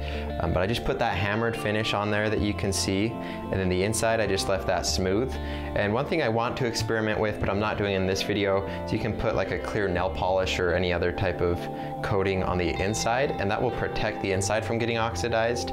But then the outside, that'll still get the blue finish that we're going for. But I don't want to do that for this video. I want this ring to genuinely look like it's been sitting at the bottom of the ocean for 100 years and we just pulled it out, and that's what we're going to go for. And I'm probably going to protect it with a clear coat of some sort, that way it's not getting on your finger and it doesn't just flake off over time. And so we're going to go ahead and get started. Like I said earlier, we've got our little Tupperware here. I've got 2 paper towels folded down at the bottom here that will absorb the ammonia, and then ammonia, it just vaporizes really easy, so there's going to be a lot of vapor coming off of that. So we need to put the lid on, and there's just going to be a ton of ammonia in the air, and between that and having salt on the ring, it will cause the ring to oxidize and do it very quickly. And so I'm going to go ahead and do that. I just need to pour a good amount of ammonia in here. Soak the paper towel. If you've ever smelled ammonia, it is so strong, and it's just because it vaporizes so fast. Oh my gosh, that's crazy. So yeah, you see like boxers, they use it, I think. I don't know if that's just like the story or if I just watched Rocky or something and I think I know stuff, but it's so strong that it like wake you up if you're knocked out. Anyways, we've got our ammonia in there. That is definitely working. And then I've got this little folded up tinfoil piece here. The reason I'm using this is because it'll provide a surface for the ring to rest on that's very, I need to put a lid on this, that is so strong. That's very small, so it's gonna have a very small surface contact with it because I don't want the, whatever the ring is touching to affect it. And I also don't want it to be sitting in the liquid ammonia itself. So that'll just rest on there nicely. We've got our salt. It's not just going to stick to the ring, so I think I need to get it a little bit wet with the ammonia. Spread that around. Oh my gosh, I'm tearing up over here, and not because it's such a beautiful sight. Also because it's a beautiful sight, all my hard work, finally seeing the fruits of my labor. But that ammonia is ridiculously strong. Okay, so we have this coated in a ton of salt here. And I want to make sure it's staying on well. Yeah, it looks like it is. We don't have salt everywhere, and that's a good thing. I want to have a natural looking finish on it, all said and done. And then also the oxidation will spread.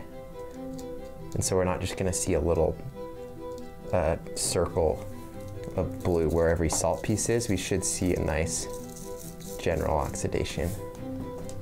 Okay, I think that is perfect, exactly how we want it. So I'm going to put the lid on here. We need to wait. I haven't done this before, so I don't know the exact time that we're going to want to do, but I'll just keep checking on it. Probably going to be about 24 hours. At that time, I'll take it out. I will stop it from oxidizing when I've got it where I want it, and then we'll check back in with you in a couple of days. Alright, so I actually ended up doing a bunch of different experimenting with the finish on this. It was kind of tricky to get it just how I wanted, so I ended up scraping off the finish and starting over a few times, but eventually I was able to get it down to a process that I liked and to get a finish that I thought was really cool. So that's what you see here. I thought this finish just looked amazing. It just looks so old and ancient, and I thought one just perfect final touch would be to take some really high grit sandpaper. I've got 1500 grit right here, and then just take that and sand those edges, and so that just makes that copper pop and just makes it so much more contrasty, and I think it just really adds to the overall look of the ring. And then, like I said earlier, I put on a really good layer of this lacquer I've got here, and this is specially formulated for materials like copper or brass, so it'll stick to it really well. And then I put a lot of very, very thin layers on here. So I did a light misting, I'd wait a few minutes for it to dry, rotate the ring, repeat the process again, and that way we just have a very consistent, very nice and natural looking finish on here. So that's the ring, guys. I just love the way this turned out, and I'm so excited to share these photos with you guys. I just think it turned out amazing. I cannot tell you how long I've been waiting to do an oxidized finish on copper like this, and there's no real reason I haven't done it. I just haven't really got around to it, and this literally, I've been wanting to do this since before I even made rings. So this is something that I've wanted to do for probably 5 years now. So this was so cool to be able to do and to be able to get results that just blew me away. So that's the ring, guys. I think this is exactly what I was going for. It looks like it was genuinely a shipwrecked ring. You can see these photos we took with the sand and the water to make it look like a beach effect. That just looks like it's just straight out of the ocean. It just washed up one day. And I can't tell you guys how satisfying it is to be able to picture a ring design in your head and to be able to go through all that whole process, and maybe at the end you're not left with exactly what you had envisioned, but you still think it's every bit as cool as what you had imagined. And going into making this ring, I didn't think this is one that I would put for sale. This is a ring that takes a whole lot of work to do, a lot of man hours, but it's made out of copper, which isn't super valuable, so that kind of doesn't blend well all the time. But based on the reactions that I've had from everyone who's seen this ring, everyone has just completely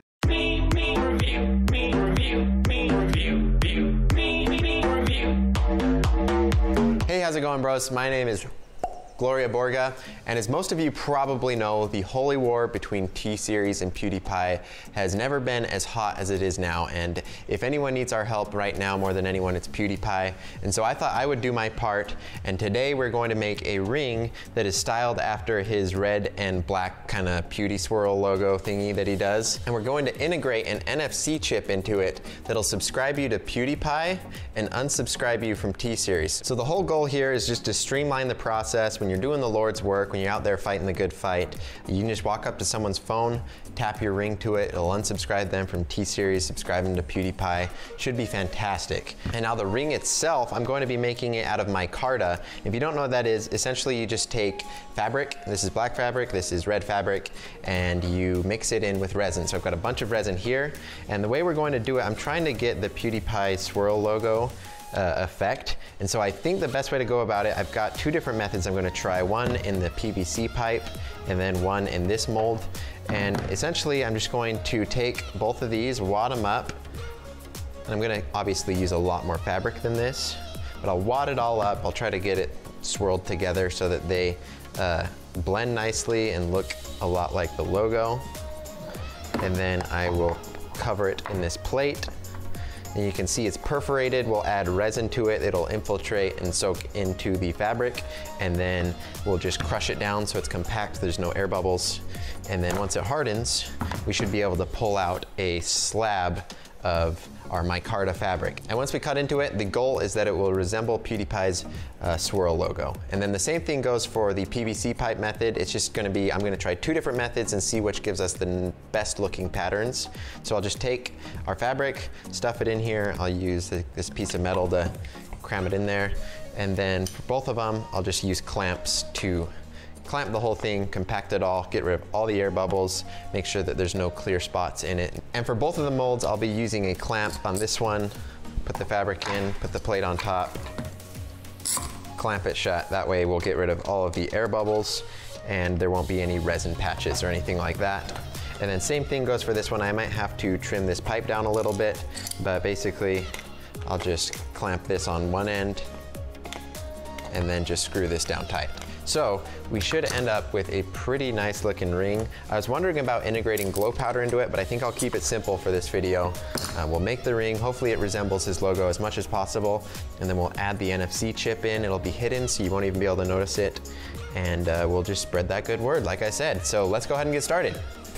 So for my first step, I obviously need to cut up the fabric, so I'm doing that now, just cutting it into strips. I've got the black fabric and then the red, and then I'm doing a mock fit in the mold. I want to see how it's all going to fit together, and I wanted to kind of strategize how I was going to get the fabric to look swirled once I cut into it. And so you can see I just roll the two together, and then every couple of layers I throw a layer of the red and then the black on over the whole thing, and then just repeat. I'm just trying to get something that will give me kind of a crazy swirled pattern, and so there's not a lot of science to it, just a lot of experimentation. And one thing that I didn't show it on camera because I didn't want to bore you guys, but I actually spent a week trying to perfect the pattern and figure out the best way to crumple the fabric in order to get it to closely resemble that logo. So the material I use is actually a couple of iterations past what you see me making in the video, but the concepts are all the same. I just take this resin, and the first thing I need to do it after I mix in the catalyst is what makes it harden.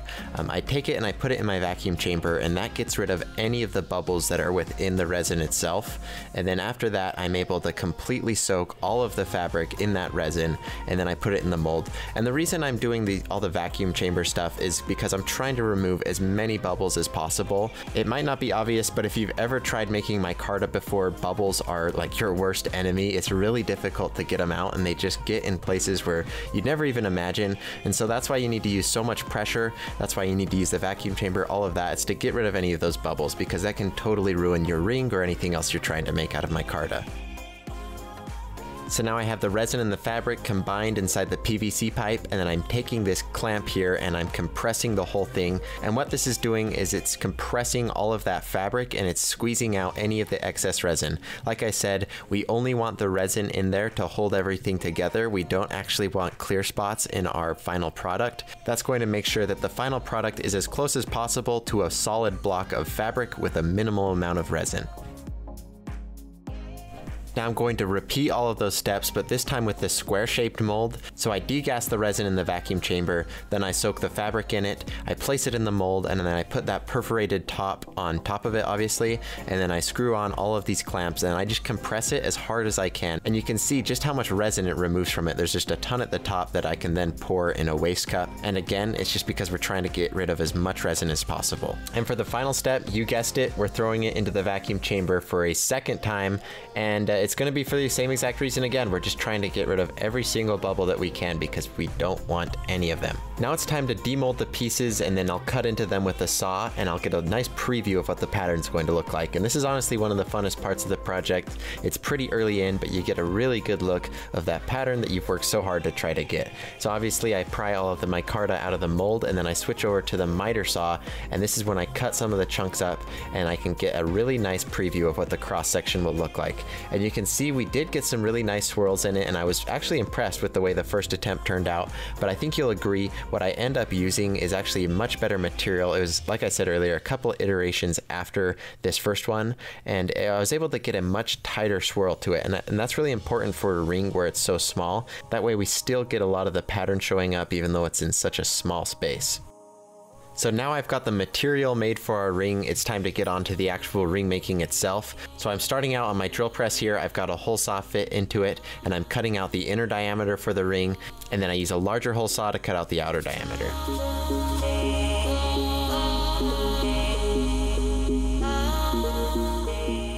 Now we have a really good preview of what the pattern is going to look like, and you can see for yourself the pattern turned out really nicely. I think it genuinely matches PewDiePie's red and black swirl pretty closely.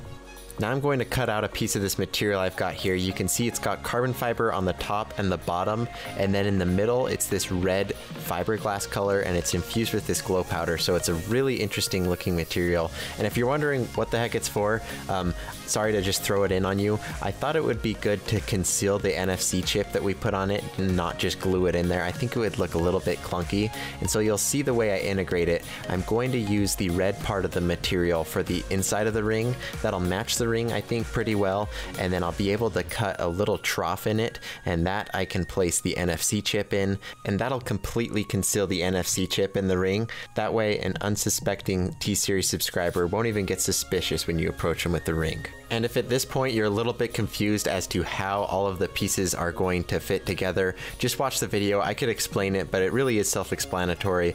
You'll see how I machine both of the pieces to fit together, and then I machine a little groove into the fiberglass section of the ring, and that's to fit the NFC chip into.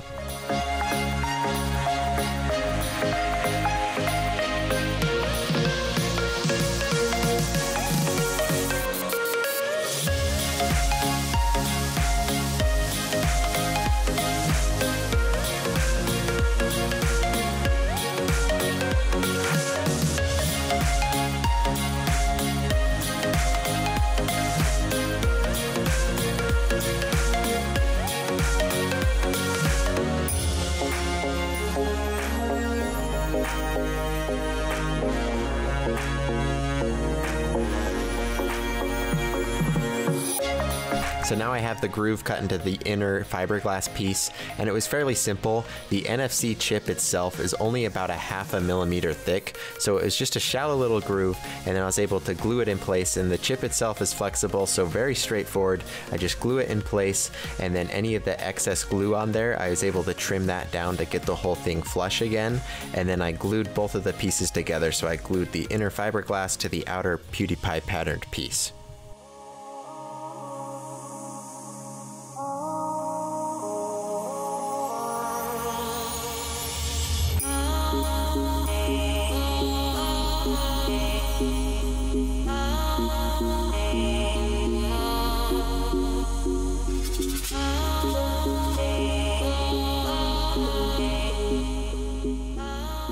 So now I've got everything put together. We really are in the home stretch now. So I just need to, at this point, trim everything down, do some sanding and polishing, as well as just some finishing touches to it. But then this thing will be finished, and I'm really excited to show you how it works. We put a lot of work into the actual programming of it. We had to figure out a couple of clever tricks to figure out how to get it to redirect twice, but we got it to work, and I think you'll really like what we were able to get this thing to do, so make sure to stick around for the end.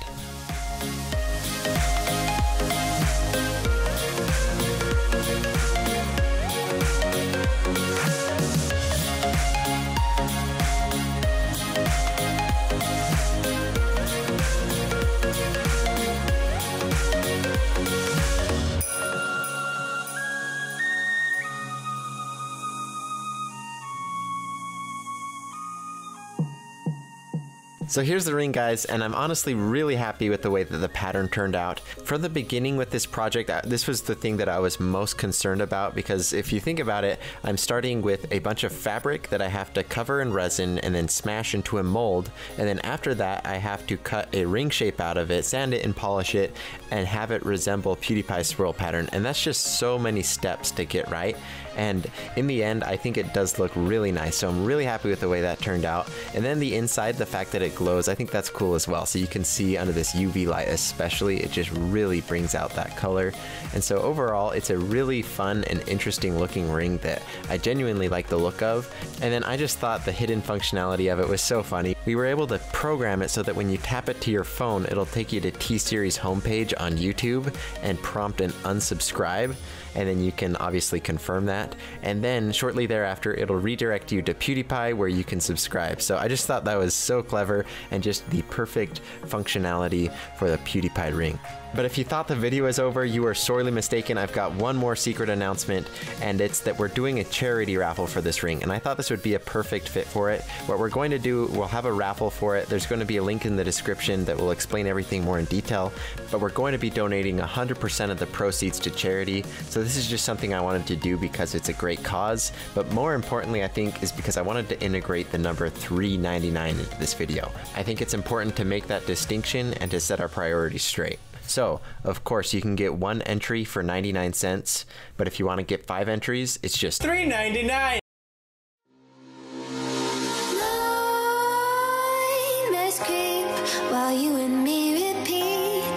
This bittersweet heat is suffocating. I'm waiting and always hesitating.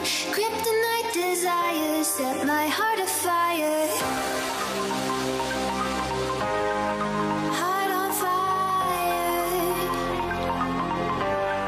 Set my heart afire. Yeah.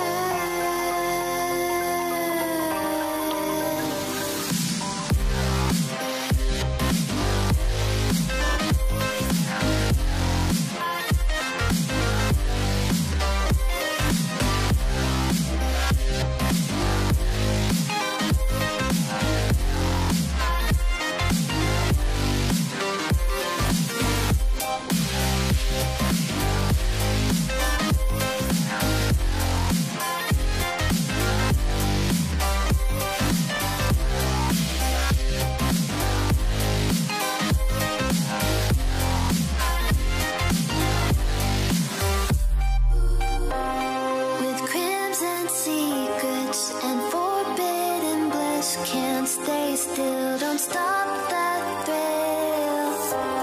My bones crave your skin. Temptation within. Mistakes ignite the silence. Nightmares creep while you and me repeat. This bittersweet heat is suffocating. I'm waiting and always hesitating. Kryptonite desires set my heart afire.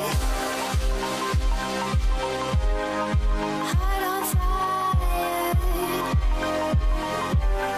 Set my heart afire. Yeah.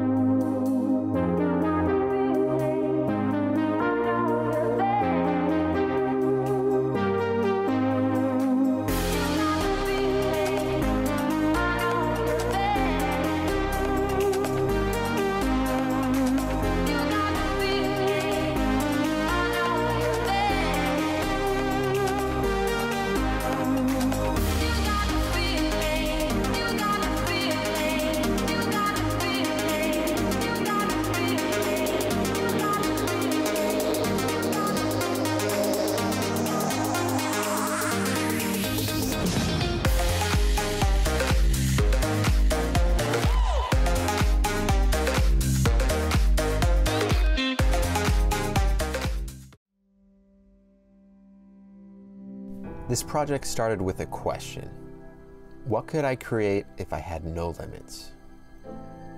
A ring where nothing was off the table, no budget, and no time constraint. Made with the best materials sourced from every corner of this universe, I wanted to create a ring that contained as much history in it as an entire museum while being durable enough to last a lifetime. So today, that's what I'll be making. The ring core will be made from grade 5 titanium. It'll then be inlaid with an incredible variety of materials, including meteorite, megalodon tooth, several varieties of natural opal, Tyrannosaurus rex teeth, and strontium aluminate glow crystals.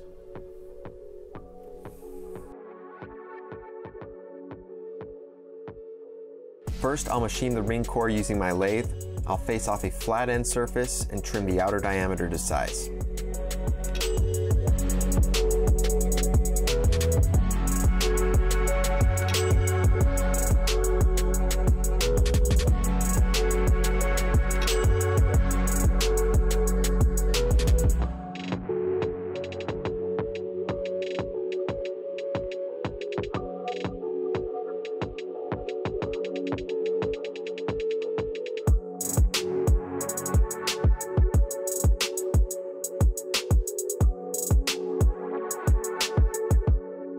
Then I'll hollow out the center using a drill bit.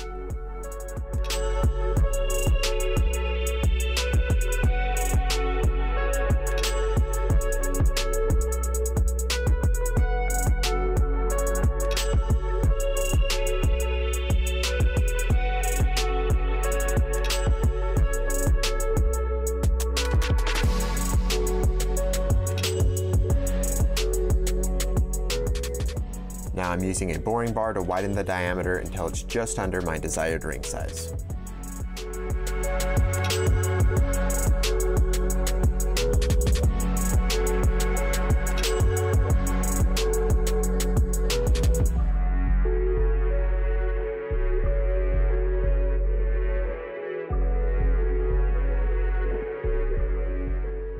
Now it's time to cut the inlay channel into the ring blank. I have measured and marked out my desired dimensions. Now I'll carefully cut out the channel until it reaches 1.5 millimeters in depth.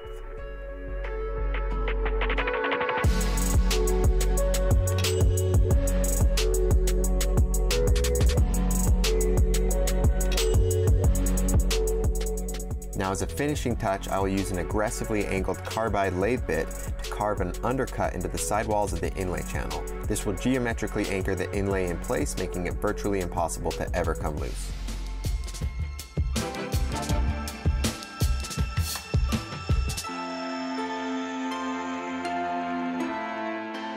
Now the core will be separated from the rest of the titanium using my cutoff tool.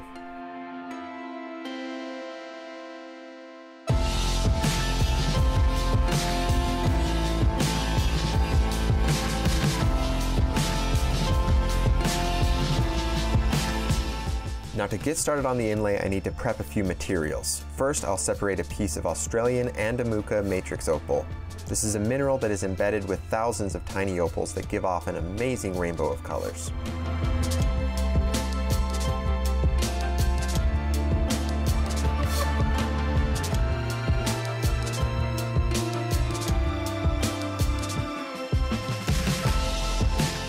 Now I'll crush it, removing some of the best larger pieces to be used later. Then I'll crush it further until it's the texture of sand.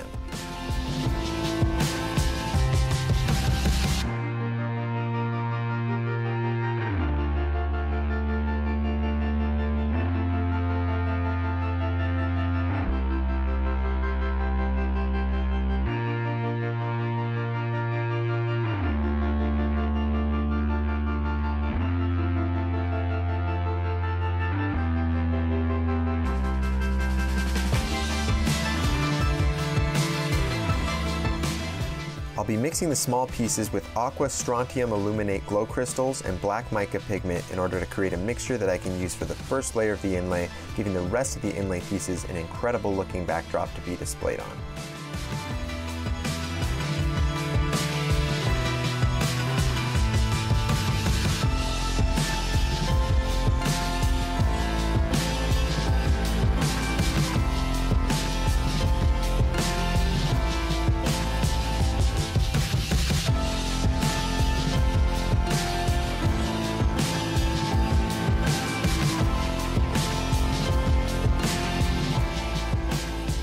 I'll use my medium viscosity Astrotech CA adhesive to apply the opal and glow mixture to the titanium. Then I'll use super thin viscosity to absorb into any remaining dry spots.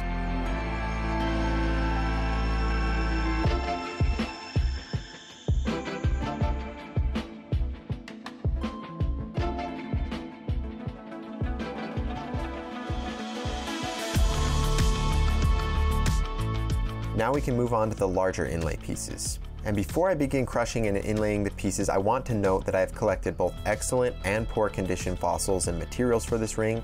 I use the excellent condition pieces to get amazing pictures and footage.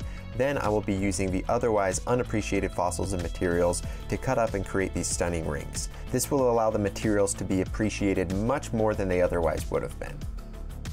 The first of the larger inlay pieces will be those larger Australian Andamuka matrix opal pieces I set aside earlier. And you'll notice I'm inlaying this entire ring under a microscope. That way I can get every single piece exactly where I want it, and in a way that it will be securely anchored and never have a risk of falling out.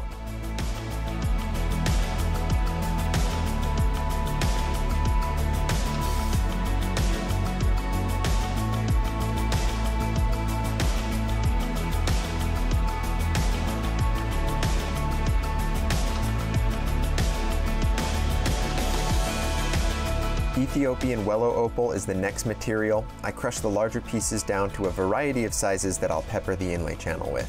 Depending on the angle at which you view the pieces, you will see an incredible range of colors flash at you. So by inlaying the pieces into a round ring, this ensures that no matter what angle you view it from, you will always see an amazing variety of colors coming from the opal.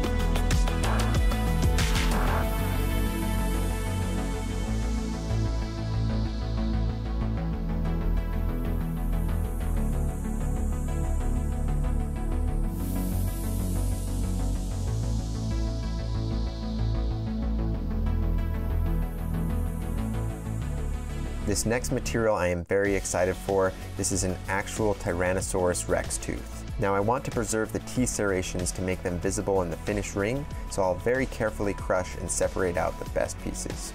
Just seeing and working with this material was such an incredible experience. The tooth came from what was once an actual living and breathing dinosaur. This is one of the most amazing creatures to have ever existed, and it's a real artifact from over 65 million years ago when the T-Rex roamed this earth. This is going to make for an incredible addition to this ring.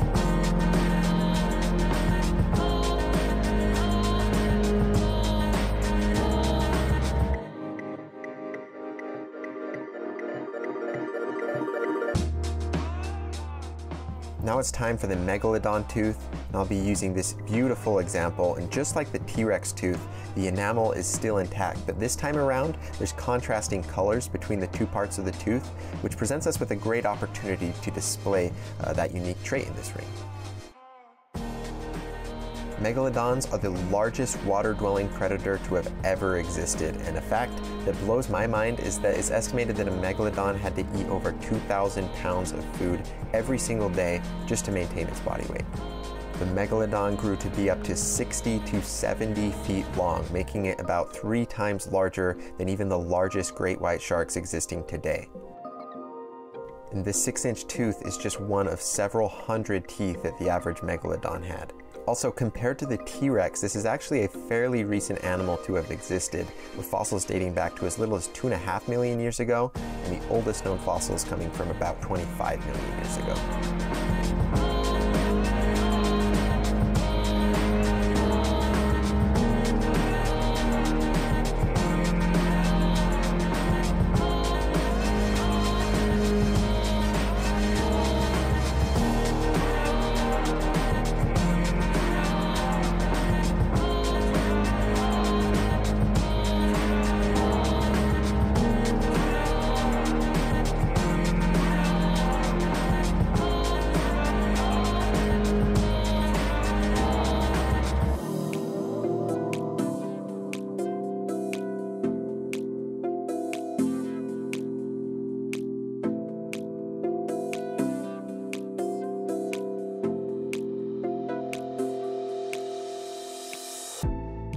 Now fragments of Campo del Cielo meteorite will be added. This hurled through space for eons before it fell into what is present-day Argentina. And it was 4,000 to 5,000 years ago that the Campo del Cielo meteorite exploded through our atmosphere, and it left several large craters as well as millions of smaller fragments that settled around that area. The material composition is roughly 93% iron, 6% nickel, 0.5% copper, and 0.5% other trace elements. The natural shape of the pieces is amazing, and it will greatly enhance the beauty of this ring overall.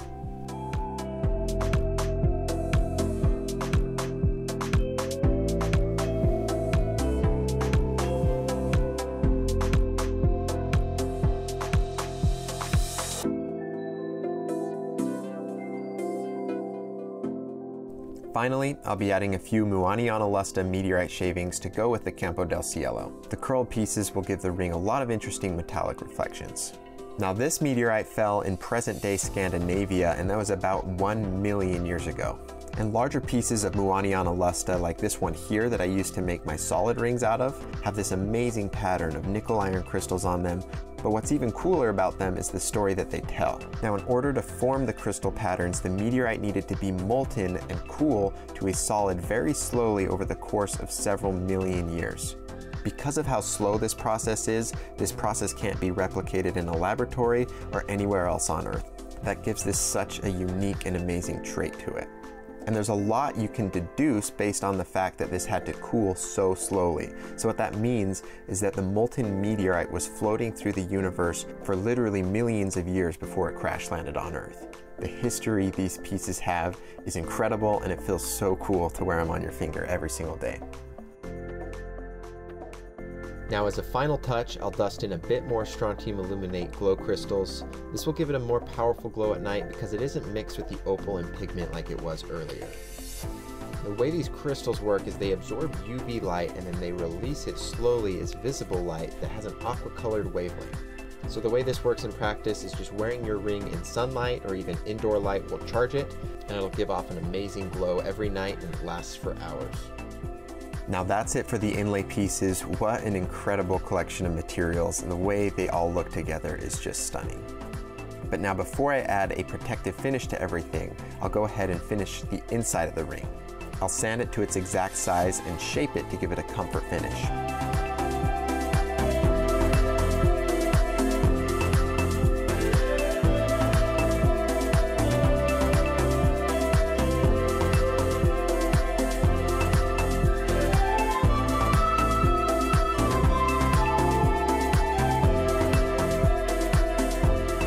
Then I'll carefully give it a brushed finish, which will allow it to effectively hide any scratches, as well as give it a premium look.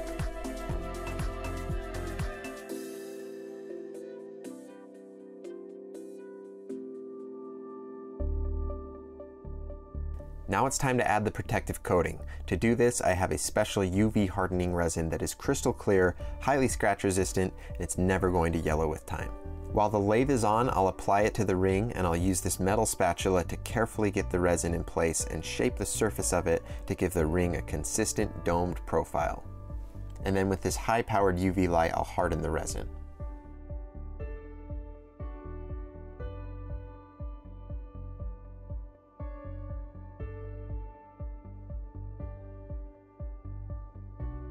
Here's the ring finished. Such a beautiful piece of jewelry. I love the way this looks in the light, and when viewed in darkness, the glow effect is stunning.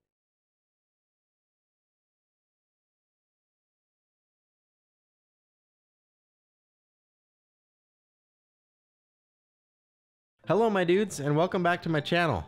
I've got a little bit of a different video for you today, so I hope you'll enjoy it. I'm working on a complex custom ring, and it's a little more technical than most of the rings I make, and it involves the use of a mill, which I've never used in a video before. And so for these reasons, I'm going to split this project into 2 videos. This will let me show you exactly how I progress, and it'll also give you a look into some of the decision making that I have when I'm making a new type of ring for the first time. I've also got some new equipment in the mill that I'm going to need to finish up this ring, like some new end mills as well as a new ring mandrel. So I wanted to share this video with you guys and make sure I got a video uploaded this Wednesday. So let me know what you think of the new video down in the comments. So as you probably guessed by the title of this video, I'll be making a green lantern ring, and it's going to be made out of a solid piece of meteorite. So I had to find a massive chunk of meteorite for this, and then I had to get a custom ring blank cut out by a water jet. So you can see I've got this squared off ring shape cut into this slab of meteorite. And then you can see I'm comparing it here to this other green lantern ring I have. This was actually sent to me by the customer, so I'd have something to pattern it after. He's a really cool guy, and he's a big fan of Green Lantern. So we're going to attempt to make just one of the coolest Green Lantern rings ever. Now I'm going to draw some basic angles on the square edges of the ring blank, and then I'll use the belt sander to sand it down.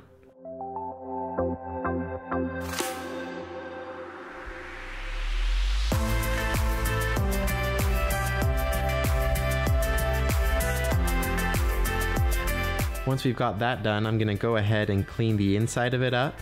So I'll use a Dremel to get rid of any of the big initial sharp edges.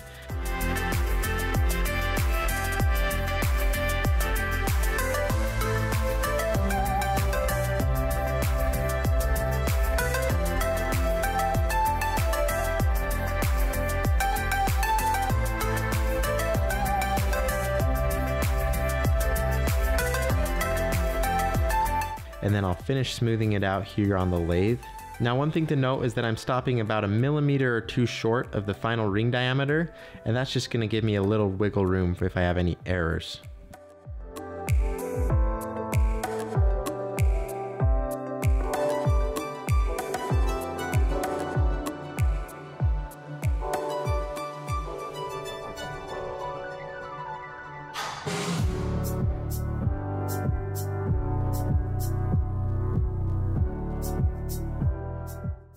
Now the last thing I'm going to do for this first video will be squaring up the face of the ring using the mill. This will leave us with a nice even ring blank that I can carefully lay out, so that all I'll have left to do is to remove a bit more of material from the ring and then give it its classic Green Lantern shaping and styling. And I'm going to use the mill for most of that. I might end up having to do a little bit of hand filing, but you'll see how I get that figured out in the second video.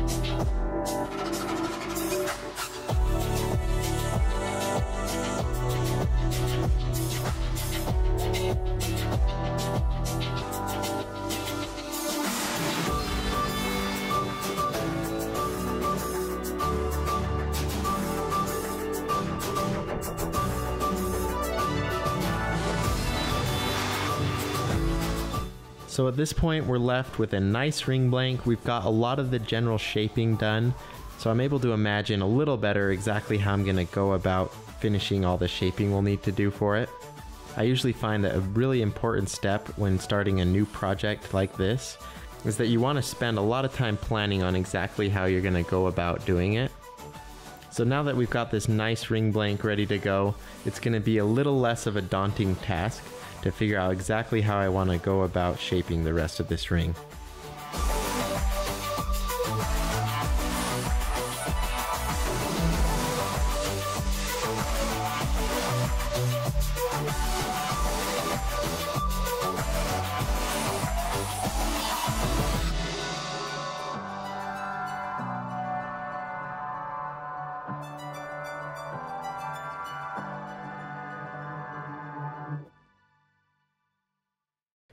So that's going to be it for this video.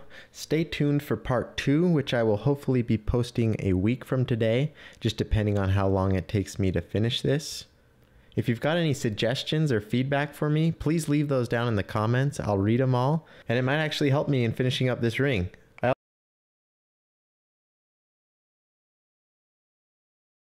Hey, what's up my dudes? I've got a very special video for you today. This is going to be part 2 of the Meteorite green lantern ring video I posted earlier. And this was a huge project and I'm so excited to be able to share it with you in this video. In total I spent probably over 70 hours making this thing, but I'd say the result is definitely worth it. If you missed part 1, I'll show you a really quick recap of it now, but you can also watch the entire video by clicking the link in the description. So I started out with this meteorite slab and I had a ring blank cut out of it by the water jet channel, and then I sanded the bevels on it and hollowed out the inside of it. The next thing I did was flatten the face of the ring so I'd have a nice surface to use for laying out some of the design features with Sharpie, and that was so I could come up with the best plan of attack for all the steps that I'll be taking in this video, which is part 2. Alright, so the first step we'll be taking in this video will be to level out both sides of the ring, and they need to be parallel so that I can perfectly clamp the ring in my mill vise later on. I'm using a left and right-handed lathe cutter to level out each side. You'll notice that I don't flatten the entire side of the ring, and that's okay. I only need to do a fairly small section of it in order to get a good clamp on the ring.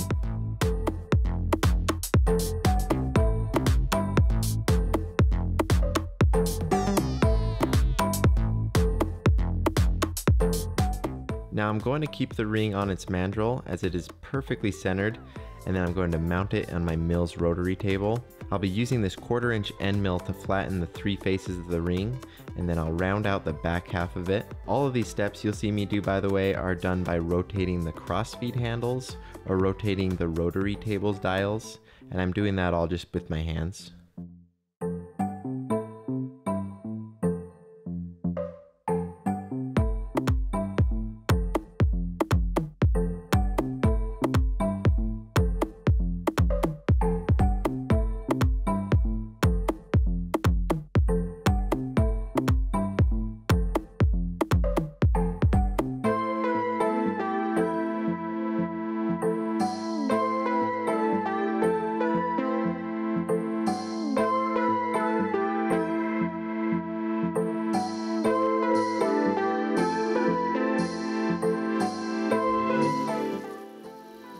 So now the ring has its basic shapes, but the angles on the faces are totally off. So I'm copying the left face's angle by cutting along this sticker with a razor. Then I flipped it over to its sticky side, and now I've got a perfect copy of the other angle to trace so that I know that both sides are perfectly even.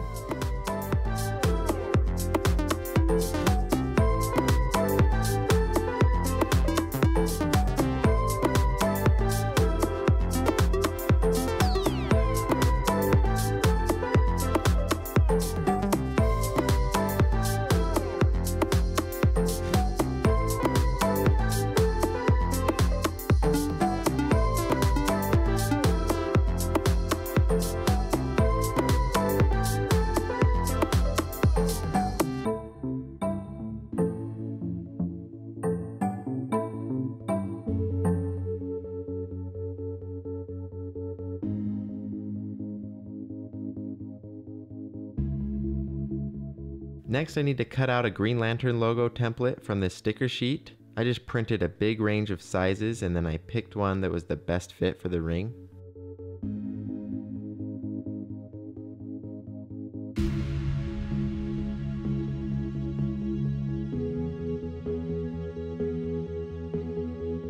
Now I'm going in and very carefully tracing the logo by hand using this mini end mill. I'm doing my best here to evenly follow the lines on the template.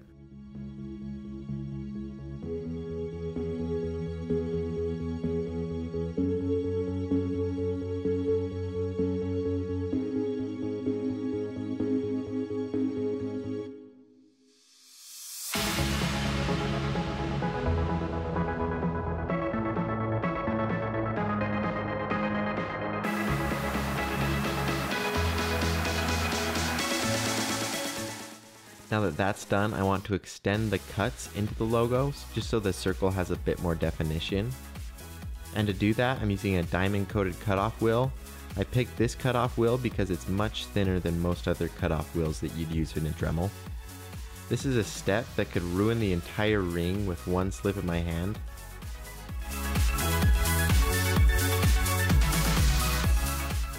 After using the cutoff wheel, I did a couple of touch-ups off camera. I was using a cone-shaped bit for that, and that just evened out some of the harsh cuts left by the cutoff wheel. Alright, this next step will be a bit tricky, but it will add a really nice look to the ring. So I'll be adding angled grooves to the sides of the rings, and to make the cuts, I'll need to rotate my mill vise to match the angle I drew the lines at. And I need to rotate it each time so I can match each of the angled lines on there.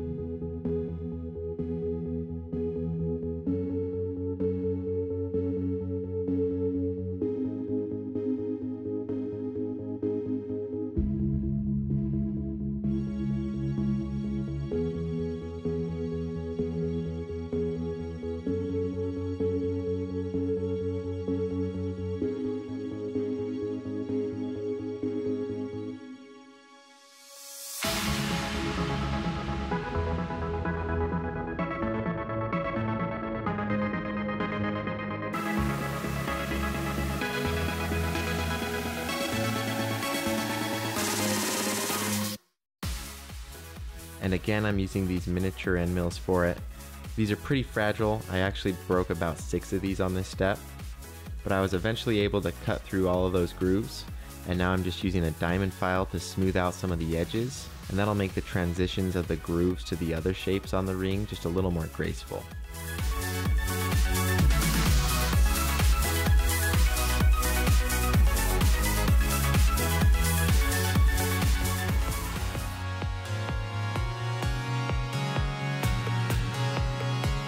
Somebody told me that love wasn't real. What kind of a feeling am I starting to feel when I want you so? Why are you so cold? When I'm around you, I want to let go.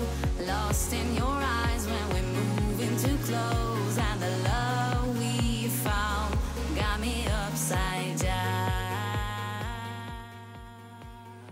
Then I'll use a drill bit to carefully cut a hole out for the emerald I'll be mounting in the ring. This step isn't too difficult, but I did have to use a few different shaped drill bits to make the hole perfectly fit the emerald.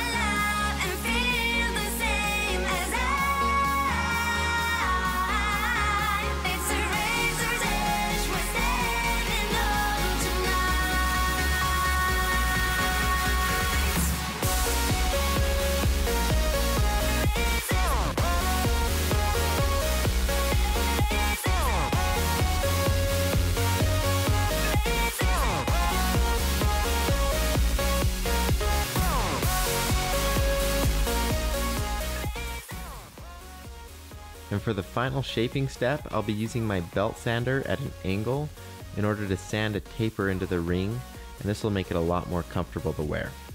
Several times throughout this step I stopped and measured my progress, and that was really helpful.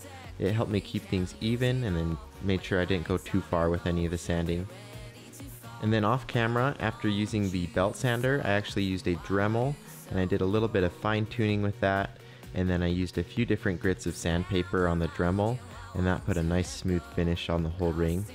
And with that, all of the shaping for this ring is finally done and we're ready to etch. Got me upside down.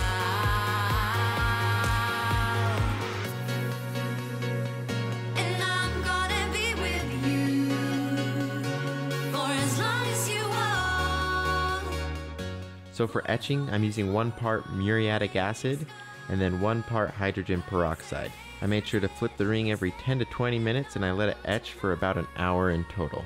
Now it was at this point when I was taking it out of the acid, I just had to stop and look at it for like 5 minutes. Up until now, the ring didn't look that great, and after pulling it out of the acid, you can really start to see how this is going to be such an amazing looking ring. That etch just completely transformed this somewhat bland looking ring into just an incredible and really interesting looking ring.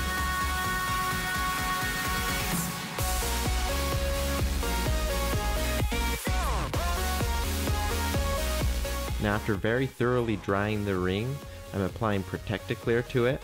I did 4 or 5 coats and I covered every single surface of the ring. This will help protect the ring from oxidizing and other damage. And the final step I actually did off camera. All I did was place a dab of E6000 adhesive in the gem hole, and then I pressed the emerald in, making sure it was even all sides.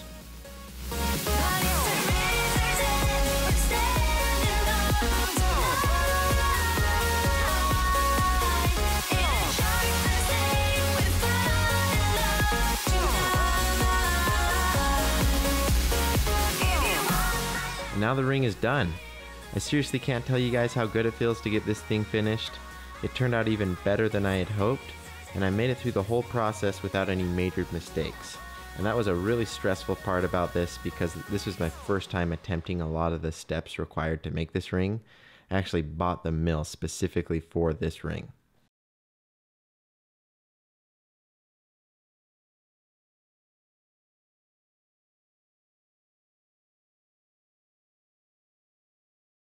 Hi everyone, welcome back to the channel. We've got a new design for you. We're combining 2 beautiful materials together to make a totally unique new style of ring. We're going to combine malachite true stone and gold. And the malachite's going to go on the outside and the gold is going to go on the inside of the ring, and it's going to look incredible. And the end result should just knock your socks off. So first up, what we need to do is cut down this malachite block into a usable slab. So we're gonna put this on a tile saw and cut it with a diamond blade with water running over it. And what this is gonna do is cut us a nice thin slab that we can actually cut a ring blank out of. Now we're going to take the slab that we just cut off on the tile saw and we are going to put it on the drill press and hole saw it out with diamond hole saws. With true stone, it's important to keep it a little thicker than normal so that we can size it down later. So we're going to cut out kind of a larger chunk right now. While I was working on this, I actually had an idea for another project on the side that goes along with this, and I'm pretty excited about it because I think it's going to be really cool and go really well with this.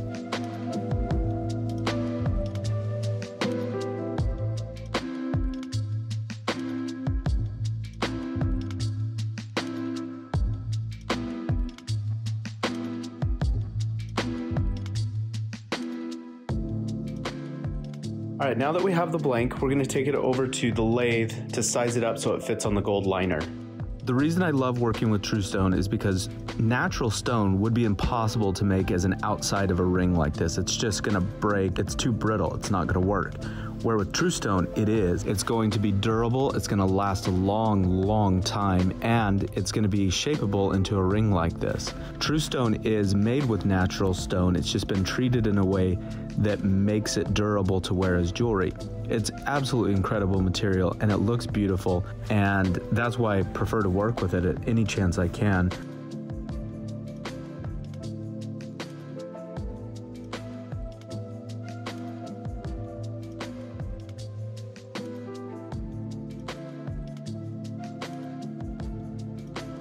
One of the most difficult things about bonding metal and true stone, or any composite for that matter, is making sure that bond is strong and permanent. And so we're gonna go through a little extra effort here to make sure this gold is prepared properly so that it bonds to the malachite true stone exterior and stays there for a lifetime. Normally, if you're bonding two pieces of ring together, you can just rough up the sides and glue it together and it'll stay together forever. But in this scenario, we want to make sure that this thing's anchored down permanently and is never going to come off with temperature changes, with daily wear and tear on your ring, whatever life might throw at you. So to do that, what we're going to do is groove the gold, and then when the epoxy fills in there, it's going to create an anchor that's going to bond the inside liner to the outside permanently so that they don't ever come apart. We're also going to rough it up too, so we have both grooves that create anchors as well as roughed up inside and outside of the blanks.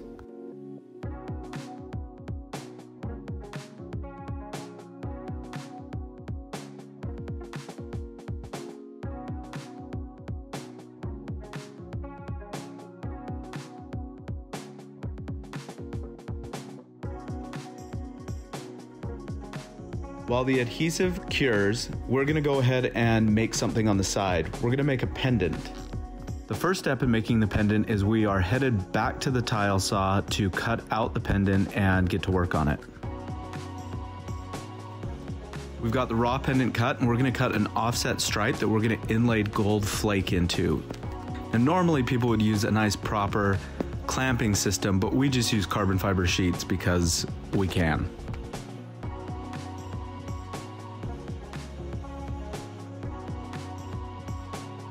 Now we're gonna carefully sand it and clean it up and get it ready to inlay.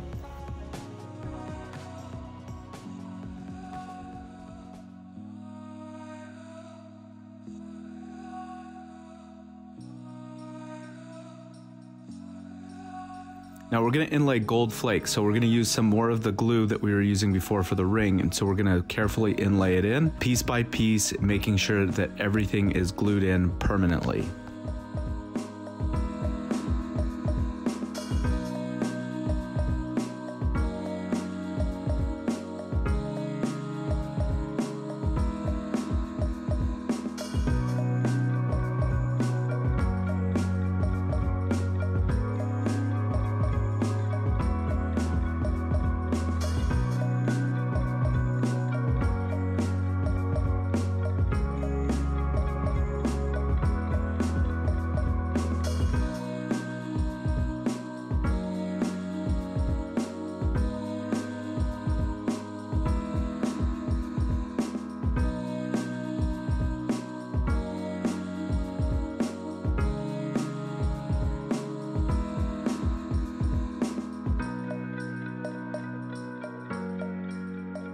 After that's cured, we're gonna take it over real quick, give it a nice buff and polish it up, and it's gonna look fantastic. It'll pair very, very nicely with the ring.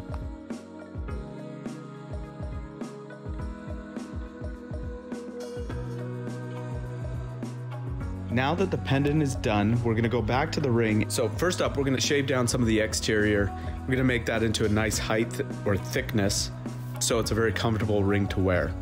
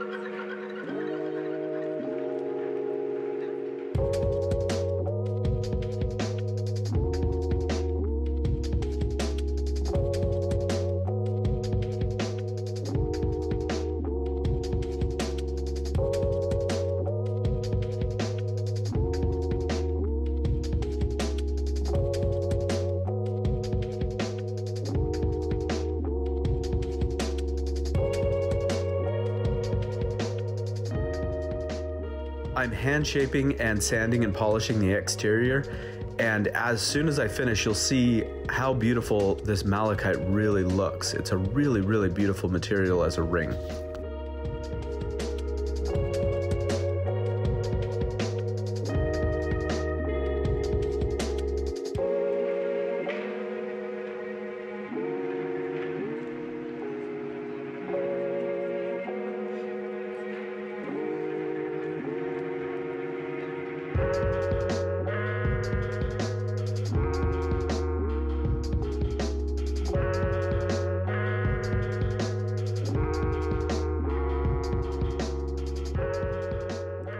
Now onto the inside, we need to add comfort fit to the inside and sand and polish the golds up to a nice high gloss finish so it pairs really nicely with the exterior.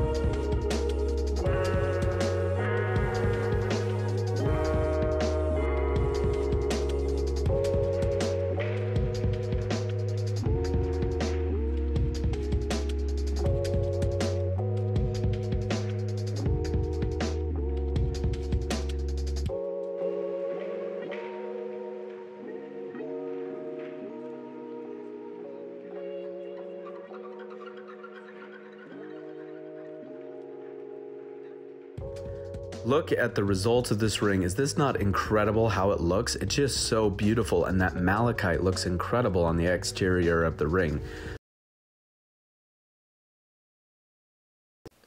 Hello YouTube, in this video we're going to be making a really cool ring. You can see right here I've got a black ceramic ring blank. These are really cool, and I'll show you how it compares to my carbon fiber ring. It's just really dark, and then ceramic's also really lightweight, just like carbon fiber, and it's also extremely scratch resistant, so it's really hard to scratch one of these. And what we're going to be doing is adding an inlay that includes some meteorite fragments. I've got them in this little vial here. It's held on there with a magnet. And then we're also going to add some shavings in there just to add a little more, just some interesting details to it.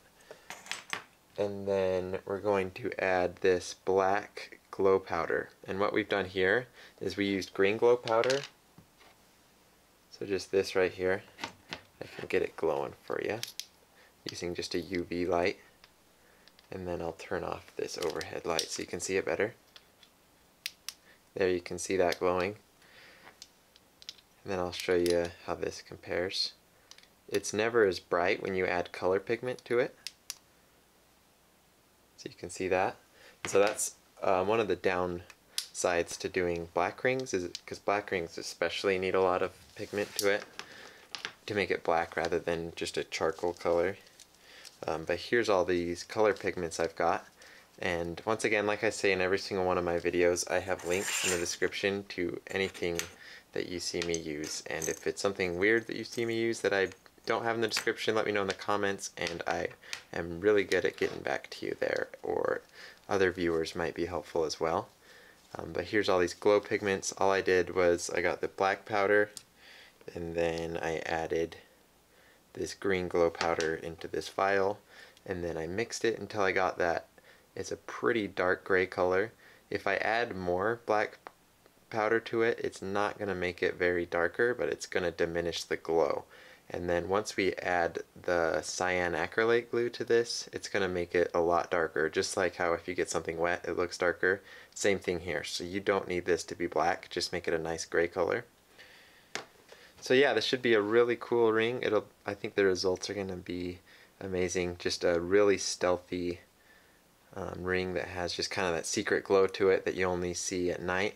And then the meteorite to it, I think meteorites are just way cool, so that is just another detail that's going to make this ring really cool. So I'm just going to jump over to the lathe and we'll start making this.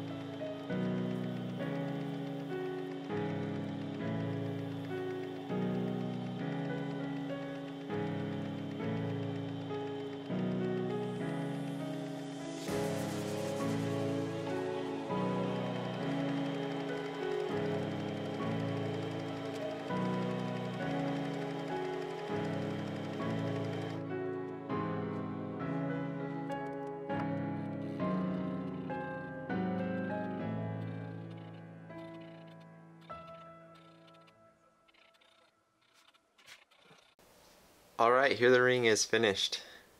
I'm actually really impressed with the way this one turned out. I really like just the stealthy look it has. Even the meteorite in it, if it's not reflecting the light, it still goes pretty well unnoticed.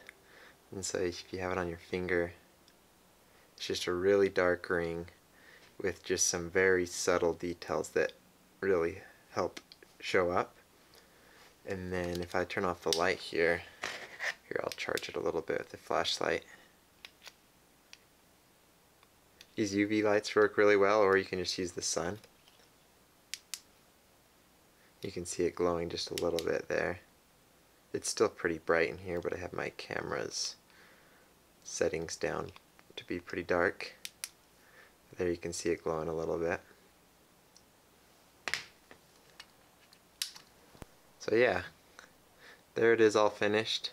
It's super lightweight, ceramic's really scratch resistant, and so this will be a ring that'll last a really long time and still look really good.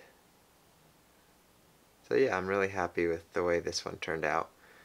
If you have any questions for me, you can just leave them in the comments. I'll try to get back to you.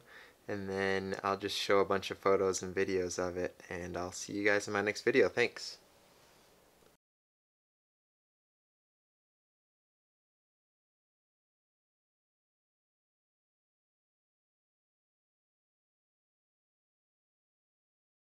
What's up, everybody? Welcome back to my laboratory where safety is #1 priority.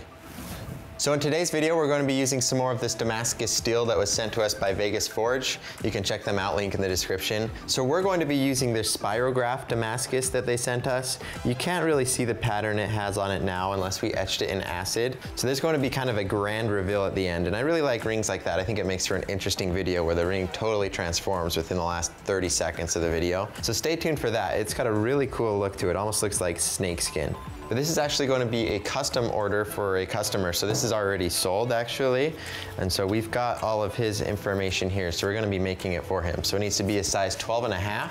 And then we're going to make it 8 to 9 millimeters wide. I told him 8 millimeters, but I think it might look a little bit better at 9 millimeters. So we'll shoot for somewhere in that range. And then he wants it to have that deep space look. And you've seen some of my other videos where I do the mix of the glow powders to give it kind of a dark, deep space. I do a lot of black and then swirl in some of the other colors. And so we're going to do that, but we're going to make it glow blue. Typically I do green because that's the brightest glow color. And on rings like the deep space where we have to add a lot of color pigment, that can actually detract from the glow brightness.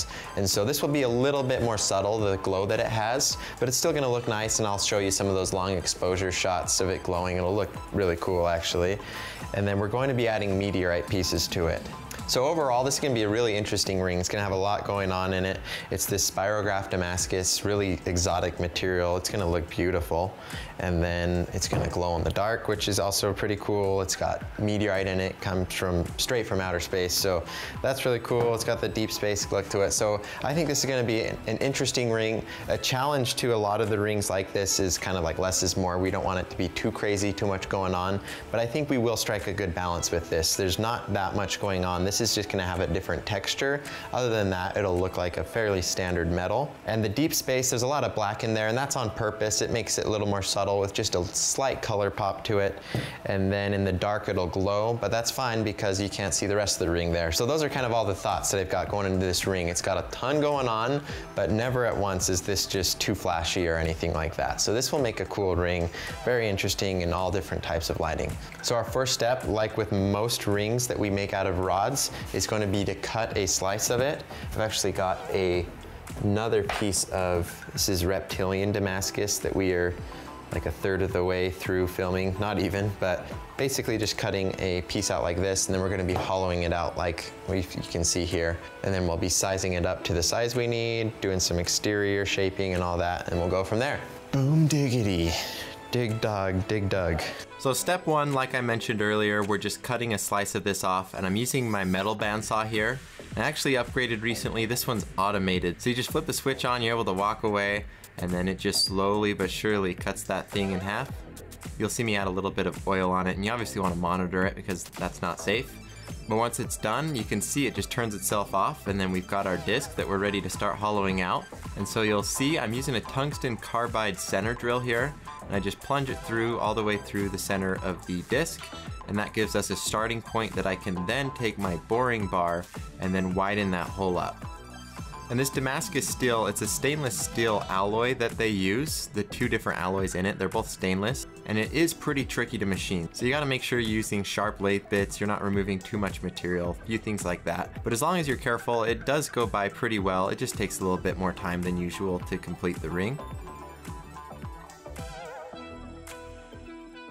So I'm getting it really close, but not all the way to the final inner diameter, and you can see I'm comparing it versus my notes here. And so I stop a couple fractions of a millimeter before, and that's to give it a little bit of extra strength while I do some of the shaping that you'll see me do here on the outside of the ring. Then once we're done with that, we'll go back and sand the inside out a little bit more so that'll be the proper ring size. Then using a left hand and a right hand lathe cutter, you see me even up the sides. That makes the two surfaces of the ring nice and flat and perfectly parallel to each other. And then using the Sharpie, I color the whole ring black, and then using the calipers, I measure out how big I want the edges of the ring, and then I scratch a little line into that Sharpie so that I can tell where to stop using these lathe cutters. And to actually form the channel, you see I switch between the left and right hand lathe cutters. That's to get really clean wall edges. And then once I'm done with that, I switch to this square shaped one.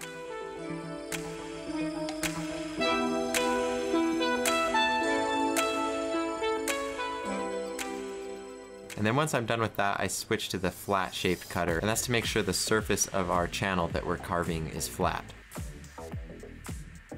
Now it's at this point that I'm ready to go ahead and add the inlay materials. And so for the deep space, I like to do some of the purple amethyst and then some smaller chunks of the malachite.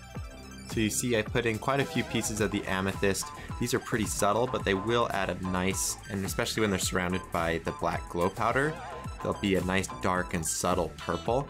So I think it really adds to the deep space look that we've got going. And then I use smaller chunks of malachite because it's completely opaque and I don't want it to take up too much space in the ring. So use a bunch of them, but smaller ones so that they're a little more subtle and they just add a splash of color wherever they are. And then the first layer of glow powder I do is just with the black powder. And I've actually never shown it on camera, and I do want to do it soon, show how I mix the colors. So I start off with a completely uncolored white powder, and then I mix in color pigments. And I've actually got some of those materials available on my supplies website. If you're interested, I've just got a link down in the description. Then once I'm done with that first layer of the black powder, that's when I start sprinkling in some of the other colors. And I'm using 3 other colors, blue, green, and purple. And so if I get carried away, it'll be really easy to overdo it with the coloring on it. So you can see I do a light dusting of the colors almost everywhere. Of course, I deliberately miss a few spots on the ring because I do want there to be some darker black sections. And then I also want to have little patches of color. So for each of the colors, I'll give them kind of their own little spot on the ring. That way each color is individually showcased and you can see sections of it, but nothing's too overpowering. So for the majority of the space on the ring, you'll see a nice swirl of all the colors, and that's what I'm really going for here.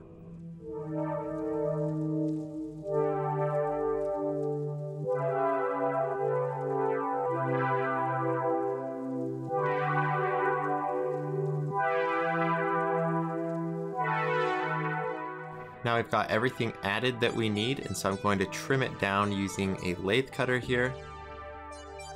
I just want to get it completely flush with the surface. And once I get there, you'll see I switch over to a square shaped cutter. And this is important for rings like this that are etched in acid. The reason that I'm cutting the inlay down shorter than the metal is to give us room to completely seal the ring off, and we'll use CA glue for that. So I'm going to polish it up because we won't be able to access this once we completely coat it. So I'm polishing the inlay up, making sure it's all good to go. And then now we'll start adding some of that CA adhesive. And you can see here, it looks great. We're ready to go. So I put on a thin layer of that CA glue. That's just to get everything coated. And then I do another layer or 2, and that's to make sure it's above the rim of the ring. And one thing to note, that first layer that I did, I was using a super thin CA glue. That way it could seep into any of the cracks. I'm hoping to completely seal off the inlay so that there won't be any acid infiltrating into, say, for example, the amethyst stone. So now I just trim the adhesive down, make sure that's flush with everything, and now it's time to add the bevels. And this is pretty simple. I'm just measuring out with the dials on my lathe how far to put the grooves. So I just use a left and right hand cutter for this, and then I use the angled back section of it to give it that nice angle that we're going for. And then I need to do a final polishing here. The polishing step gives us a really nice finish on the inlay section in particular.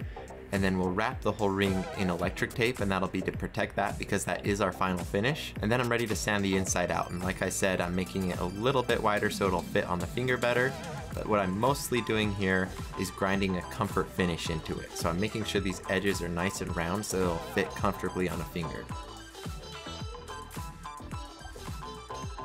Then I'll do a bit of sanding, make sure everything's really smooth and that there's no visible scratch marks. I'm not worrying about getting a perfect polish here because we definitely don't need it. We're going to be soaking this in acid and that'll completely eat away at the exterior of it. We just don't want any big grooves sanded into there because those can be visible after we etch it. So you'll see I finish one side, I flip the ring over, just repeat the same steps on that side as well.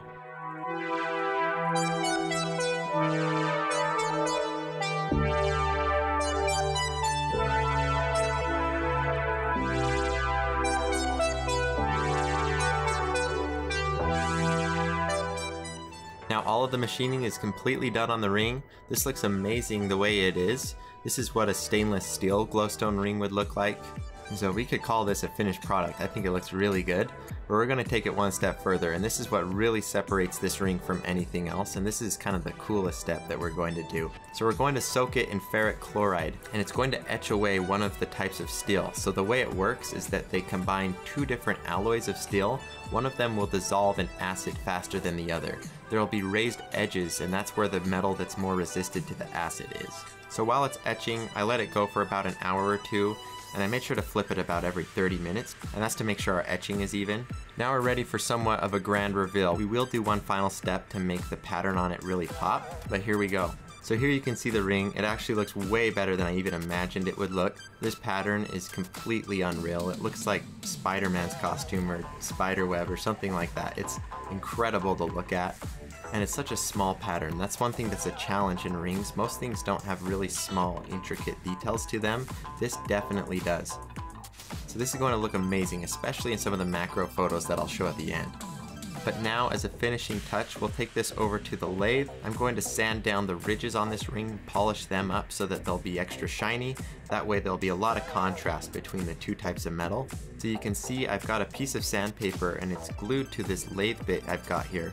And the reason for that is because that keeps it rigid. That way the sandpaper won't bend and conform to the material. That way it'll only sand those raised edges, and that's exactly what we're going for. And the sanding does mess with the polish on the inlay section, so I do use the polishing compound on that to bring the shine back. But then after that we just have to do a little bit of simple sanding on the inside, and we're totally finished.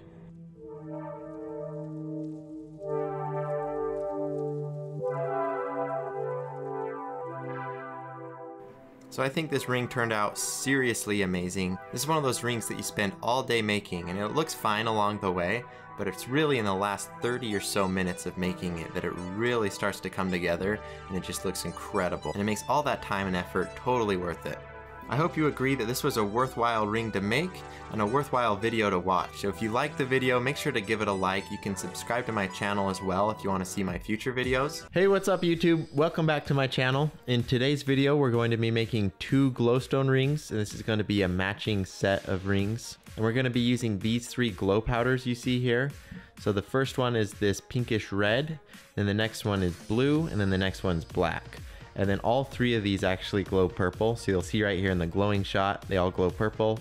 And so it's actually kind of interesting. They look different colors during the day, but at night they're all going to glow purple. And you can see those color samples underneath the 3 vials of what the colors are actually going to look like once they're wet with the adhesive. And then the next ingredient that we're going to add to this ring, and something that I think is going to make it really special and cool, is going to be diamond dust. And so essentially I'm just going to be taking these diamonds and crushing them with a hammer and then just making small little diamond dust particles. So that'll add a kind of a cool look to the ring. It'll give it a little bit of a sparkle and then also kind of make it look like space with just little stars interspersed everywhere. So I think that's going to be really cool. And you can see the way that I actually make the diamond dust is I'm literally just, I've got this steel block here and then smashing it with a hammer. And as you know, diamonds are the hardest natural material, and so smashing them with a hammer here, it kind of mushed them into this steel even though it's hardened steel.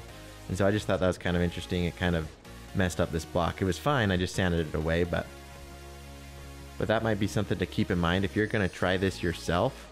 Don't go smashing little diamonds on something that you think is important. So I'm just crushing them up until I have a nice variety of particle sizes. So I've got a bunch of teeny little dust. I've also got some that have hardly even been touched, and then plenty of everything in between. And so this will add a good variety of different size particles to the ring.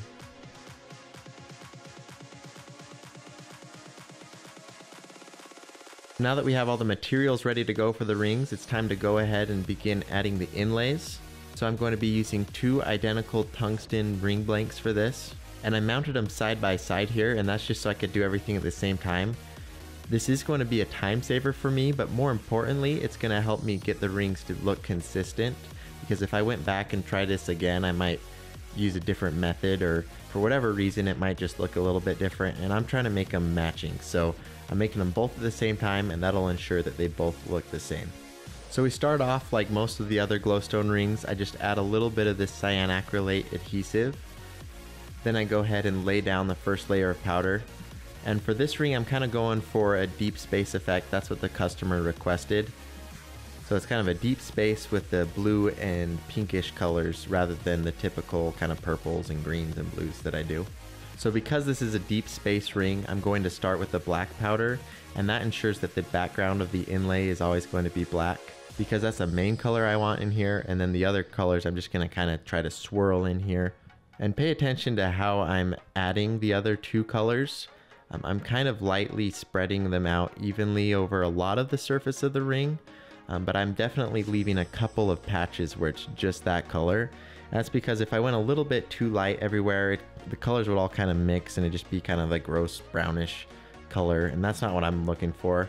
So I want to have colors that are definitely blue and definitely this pink color, and then of course I still want to have some of the definitely black parts. But then it is also important to add a bit of that element of where it's spread out pretty evenly. I didn't add diamonds until I was about halfway through adding the inlay, because those would have just been completely covered up. And so the first time I add them, most of these are actually going to be covered up, but a couple of them might show through, so I went ahead and added them anyways. Then I just went ahead and rotated through all the colors again, added another layer or 2 to the rings, and then we're at the point where we're ready to add the final diamonds that actually will show in the ring. So all I'm doing to add the diamond dust is going to be to just take a pinch of it with my fingers and then slowly spread it out pretty evenly throughout the entire ring. And once I've got a nice coating, I switch to the other one, and then we're done there.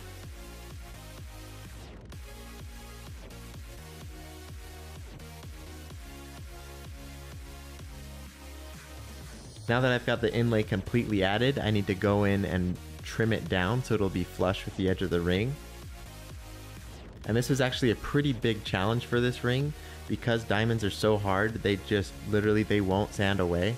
And so they're pretty difficult to get rid of. They end up popping out eventually of the inlay.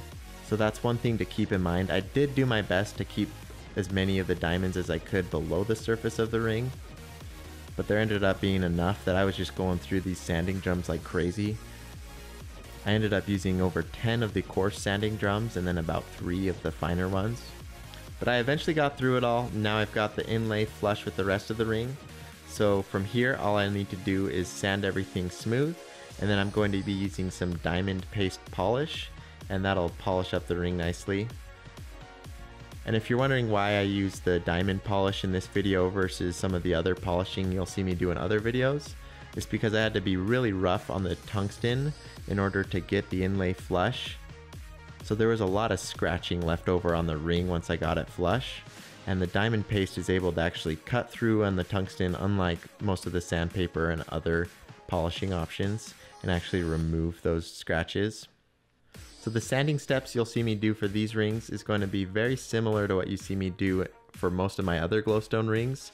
The exception here is that I'm making sure to sand in both directions. So I put my lathe on forward, and then I switch and put it on reverse. And that's because these diamonds are so tough and sticking out that sometimes when I'm sanding, the diamond will kind of protect the surface of the inlay behind it, and I won't actually get to that. And so if I'm coming at it from both directions, I eventually get to it. And I'm going through a bunch of sandpaper, so I'm replacing it pretty frequently, and that's because the diamonds just shred through that aluminum oxide sandpaper. So now I've gone through all the grits of sandpaper, started with 220 and now I just finished with 800 here. And so now it's going to be time for the diamond polishing. And you can see the 5 different levels I have. So we're going to start with 40 micron diamond paste, move to 20, then 10, then 3.5, and then 0.5 here. And the number on it correlates to the diameter of the diamond particles. Like I was saying, that's in microns. So for the 40, it's 40 microns wide, and then the 0.5, it's 0.5 microns wide. So for the 40 micron paste, I'm going to use a bunch of that. And that's because that's the most important step. That's where we're going to be doing most of the cutting action with the diamond paste. That's where we're going to be getting rid of the scratches. And then the steps after that are actually mostly just to get rid of any impurities left by the 50 micron. So now after finishing up with the 0.5 micron diamond paste, this one's done and we're ready to move on to the sanding and polishing stage of the second one. And the steps here are going to be the exact same, so I'm not going to go into any of the details on that. We're doing the same grinding down, then sanding, then polishing that we did on the first one, so I'll just kind of speed through this one. So let me know what you think down in the comments, guys. I think these rings turned out amazing. I really like that diamond dust inlay. I've never done that before. It was actually an idea by the customer, so I was really happy to have that. I think it turned out awesome. And then I also like the unique color patterns this ring has. It's the similar kind of deep space look that I try to do on a lot of my popular rings, but in different colors than I normally do. So it was a fun new thing to try. I think it turned out well in practice, and I really like the diamond dust. So if you liked the video, go ahead and give it a like. If you're new to my channel and think you might want to see some of my other videos, go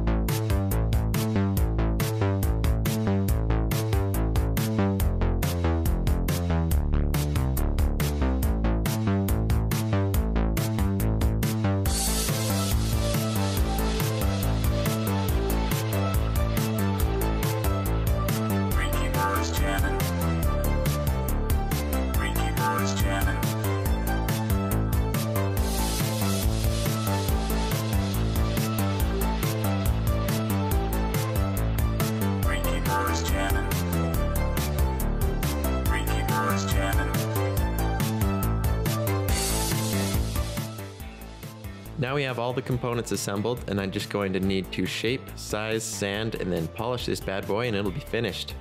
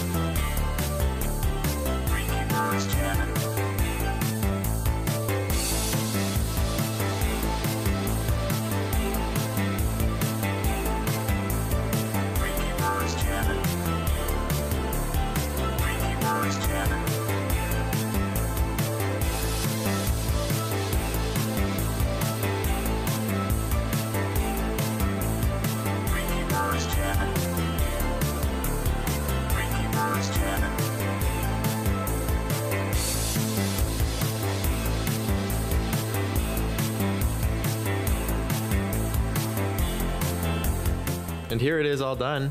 You can see this really cool red glow it puts off in the dark. Now I don't frequently use red glow as it's one of the dimmest glowing colors, but that's definitely not to say it's not one of the best looking colors when it actually is glowing, and I think it looks amazing. Anyways guys, I really hope you enjoyed this video. This was a fun ring to make, and it did take me almost 10 hours to make it actually, but I'd say the results are definitely worth it. But let me know what you think in the comments, and do let me know if you have any suggestions for me. Leave those down in the comments. Hey, what's up my dudes? Welcome back to the channel. So great to have you here. Today we're gonna be making a really interesting ring. We've got bogwood here on my right and then carbon fiber on my left. I'll give you a little close-up action here. So two really cool materials. They're almost like polar opposites. So the bogwood, this is usually oak, but just any kind of wood that's been submerged under a bog. So it doesn't have oxygen, and then it's in an acidic environment. So it turns it this really dark black color, and it still maintains all of its structure, so you can still see all the wood grain and things like that. So really interesting, really old and really natural. And then we've got the brand new cutting edge technology that's completely unnatural. So both of these, we're combining them together, make for a really cool ring. And then let's not forget, this has that glow stripe in there. So this will glow in the dark. This will look amazing. And you can see, here's the piece that we cut them from. I actually have blanks of this cut out by the water jet channel for me, so it just makes things quicker for me. But this is how it starts off with. It's a slab of the bogwood, crack it on purpose, and then fill it in with glow resin,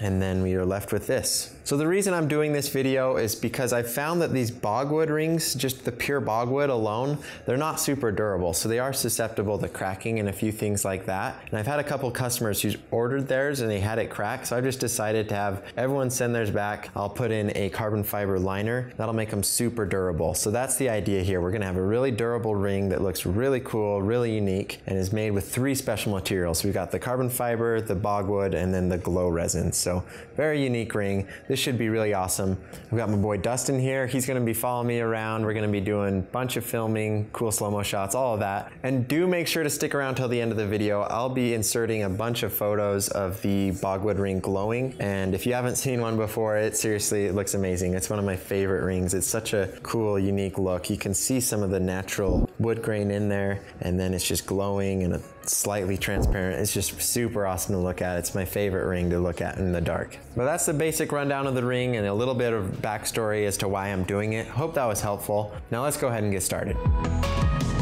Not a smooth talker under pressure. Sweaty palms ain't making it much better. Something about you feels so special. Pretty up from the minute that I met you. So I'm starting off here borrowing some footage from one of my older videos where I made a bogwood ring. So what I do today is actually a little bit different from the process you'll see here. I actually spent about a month experimenting with a bunch of different ways of infusing the wood, and so I could stabilize it, make it waterproof, and then also a good method to add the glow resin to it. And so I do use a little bit of a different method now, and it makes for a much more durable ring, but this will give you the general idea. Attention, you make me nervous. And then in the footage here, I'm using a hole saw to cut out the blank. But like I said earlier, I actually get them cut out with a water jet. But if this is something you wanted to do, you could follow the steps that I use. I just use a little bit more of some different equipment. I use a vacuum stabilizer and a pressure pot in order to get bubble-free castings, things like that. But if you're just trying this at home, you could totally use the steps that I'm taking. So once we've got the blank separated, we need to hollow it out a bit more, and that'll be so we can fit the carbon fiber liner on the inside. And so I'm actually making it bigger than the final ring size that I want, because I do need to fit that thin layer of carbon fiber in there.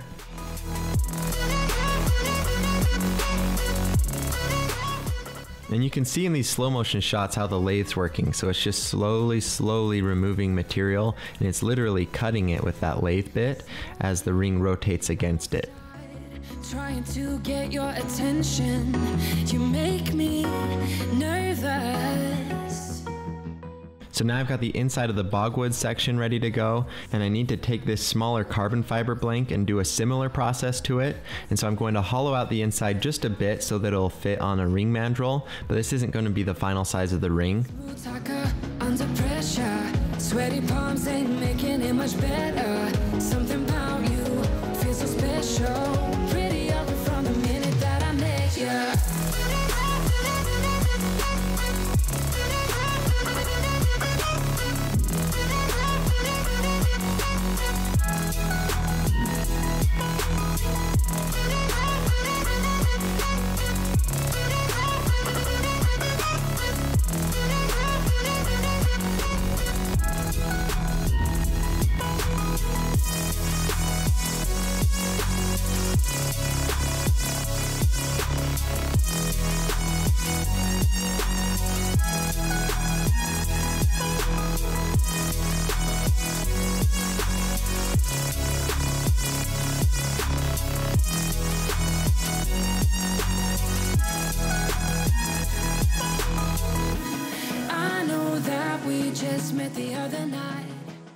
And then I need to very carefully trim down the outside, and I'm doing it just enough so that the bogwood outside part will just barely fit over it. You want to make sure it's a really nice tight fit.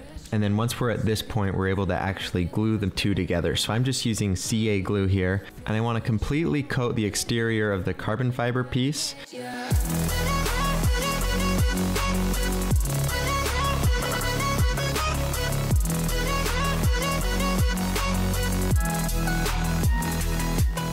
And then we will set it inside the bogwood, and I'm just using this arbor press to crush them both together.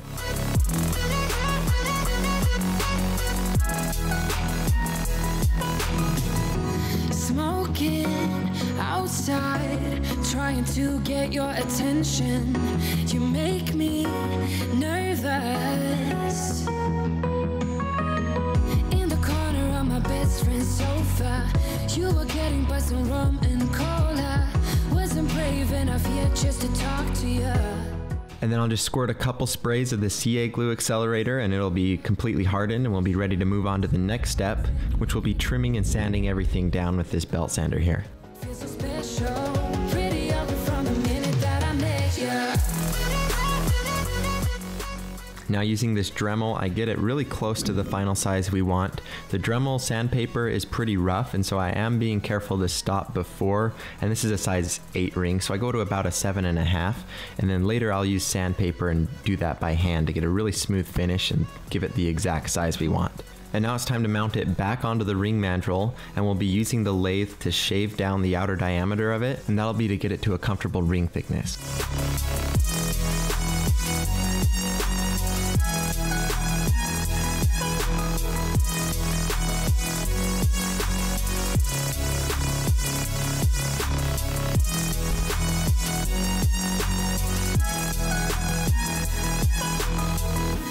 I know that we just met the other night, but I can't get you off my... And then you'll see I'm using this super thin CA glue. It's actually about as thin as you can get it, and it runs even better than water. So it's very thin, and it's able to seep into any little pore or crack inside of the bogwood. And so even though this is already resin stabilized, we're able to actually take it a step further here. So that fills in anything that the stabilization wasn't able to take care of. It makes for a really nice and smooth wood surface, and it makes it a lot more water resistant.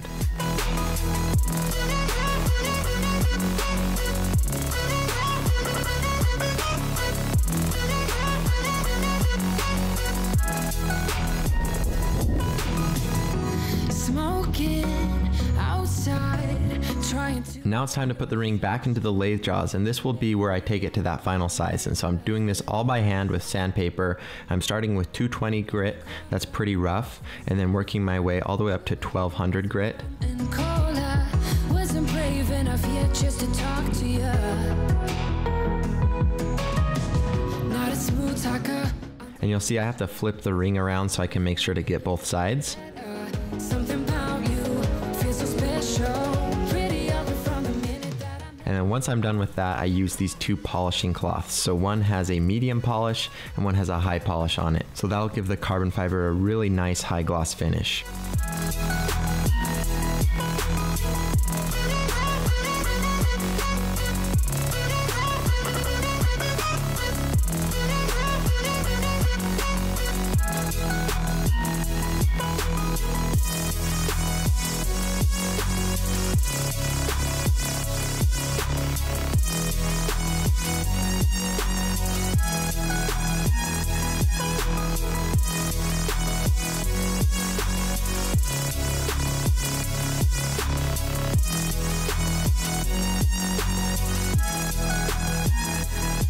Now we're finally able to move on to the last step, so we're going to be putting it back onto the mandrel one last time. And you'll see I put tape around the mandrel this time, and that's to protect the inside finish on that carbon fiber. We just spent a lot of time getting that, and I do not want to scratch it. So that's just a precaution I'm taking there. And then I use sandpaper to polish it all the way up.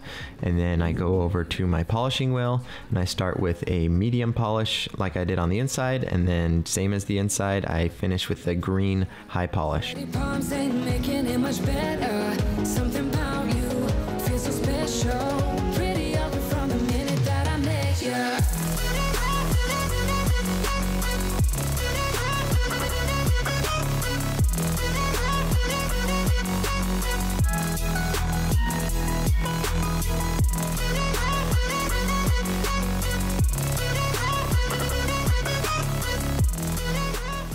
And as a final touch, I actually did put a little bit of ring wax on the outside of the ring. And so what that does is it gives it more of a matte finish, and then it also gives the wood itself a more natural look. So I think it adds to the overall aesthetic of the ring. And there is actually a visible difference you can see from when I was showing it off right after polishing it to these final, more finished photos where the ring has a better and more natural look to it. But that's going to be it for this video, guys. Thank you all so much for watching. This was a really fun ring to make, and I think the results make for a ring that was even better than the original bogwood ring. And the fact that we're combining materials here makes it just much more interesting in my opinion. So let me know what you guys think down in the comments. I really do appreciate your guys' feedback. It really helps us out. We're able to make the best videos that you guys want to see. And it's also really helpful to know what you guys think of the ring itself. So if you like the ring, let me know. If you think it could have been improved by certain steps or certain materials, let me know that as well. I'm super open to feedback, and I love interacting with you guys. And speaking of that, if you go to my Instagram and follow me there, I've actually got a lot less followers there. So that's somewhere that I love to interact with you guys because I'm able to actually see and reply to almost every comment. So if you've got a comment that you really want me to see, leave it on one of my Instagram posts. I'm able to read all of those, and I just love interacting with you guys. It's a lot more of a tight-knit community. So thank you all for watching. Leave a like if you enjoyed it, and I'll see you in the next one.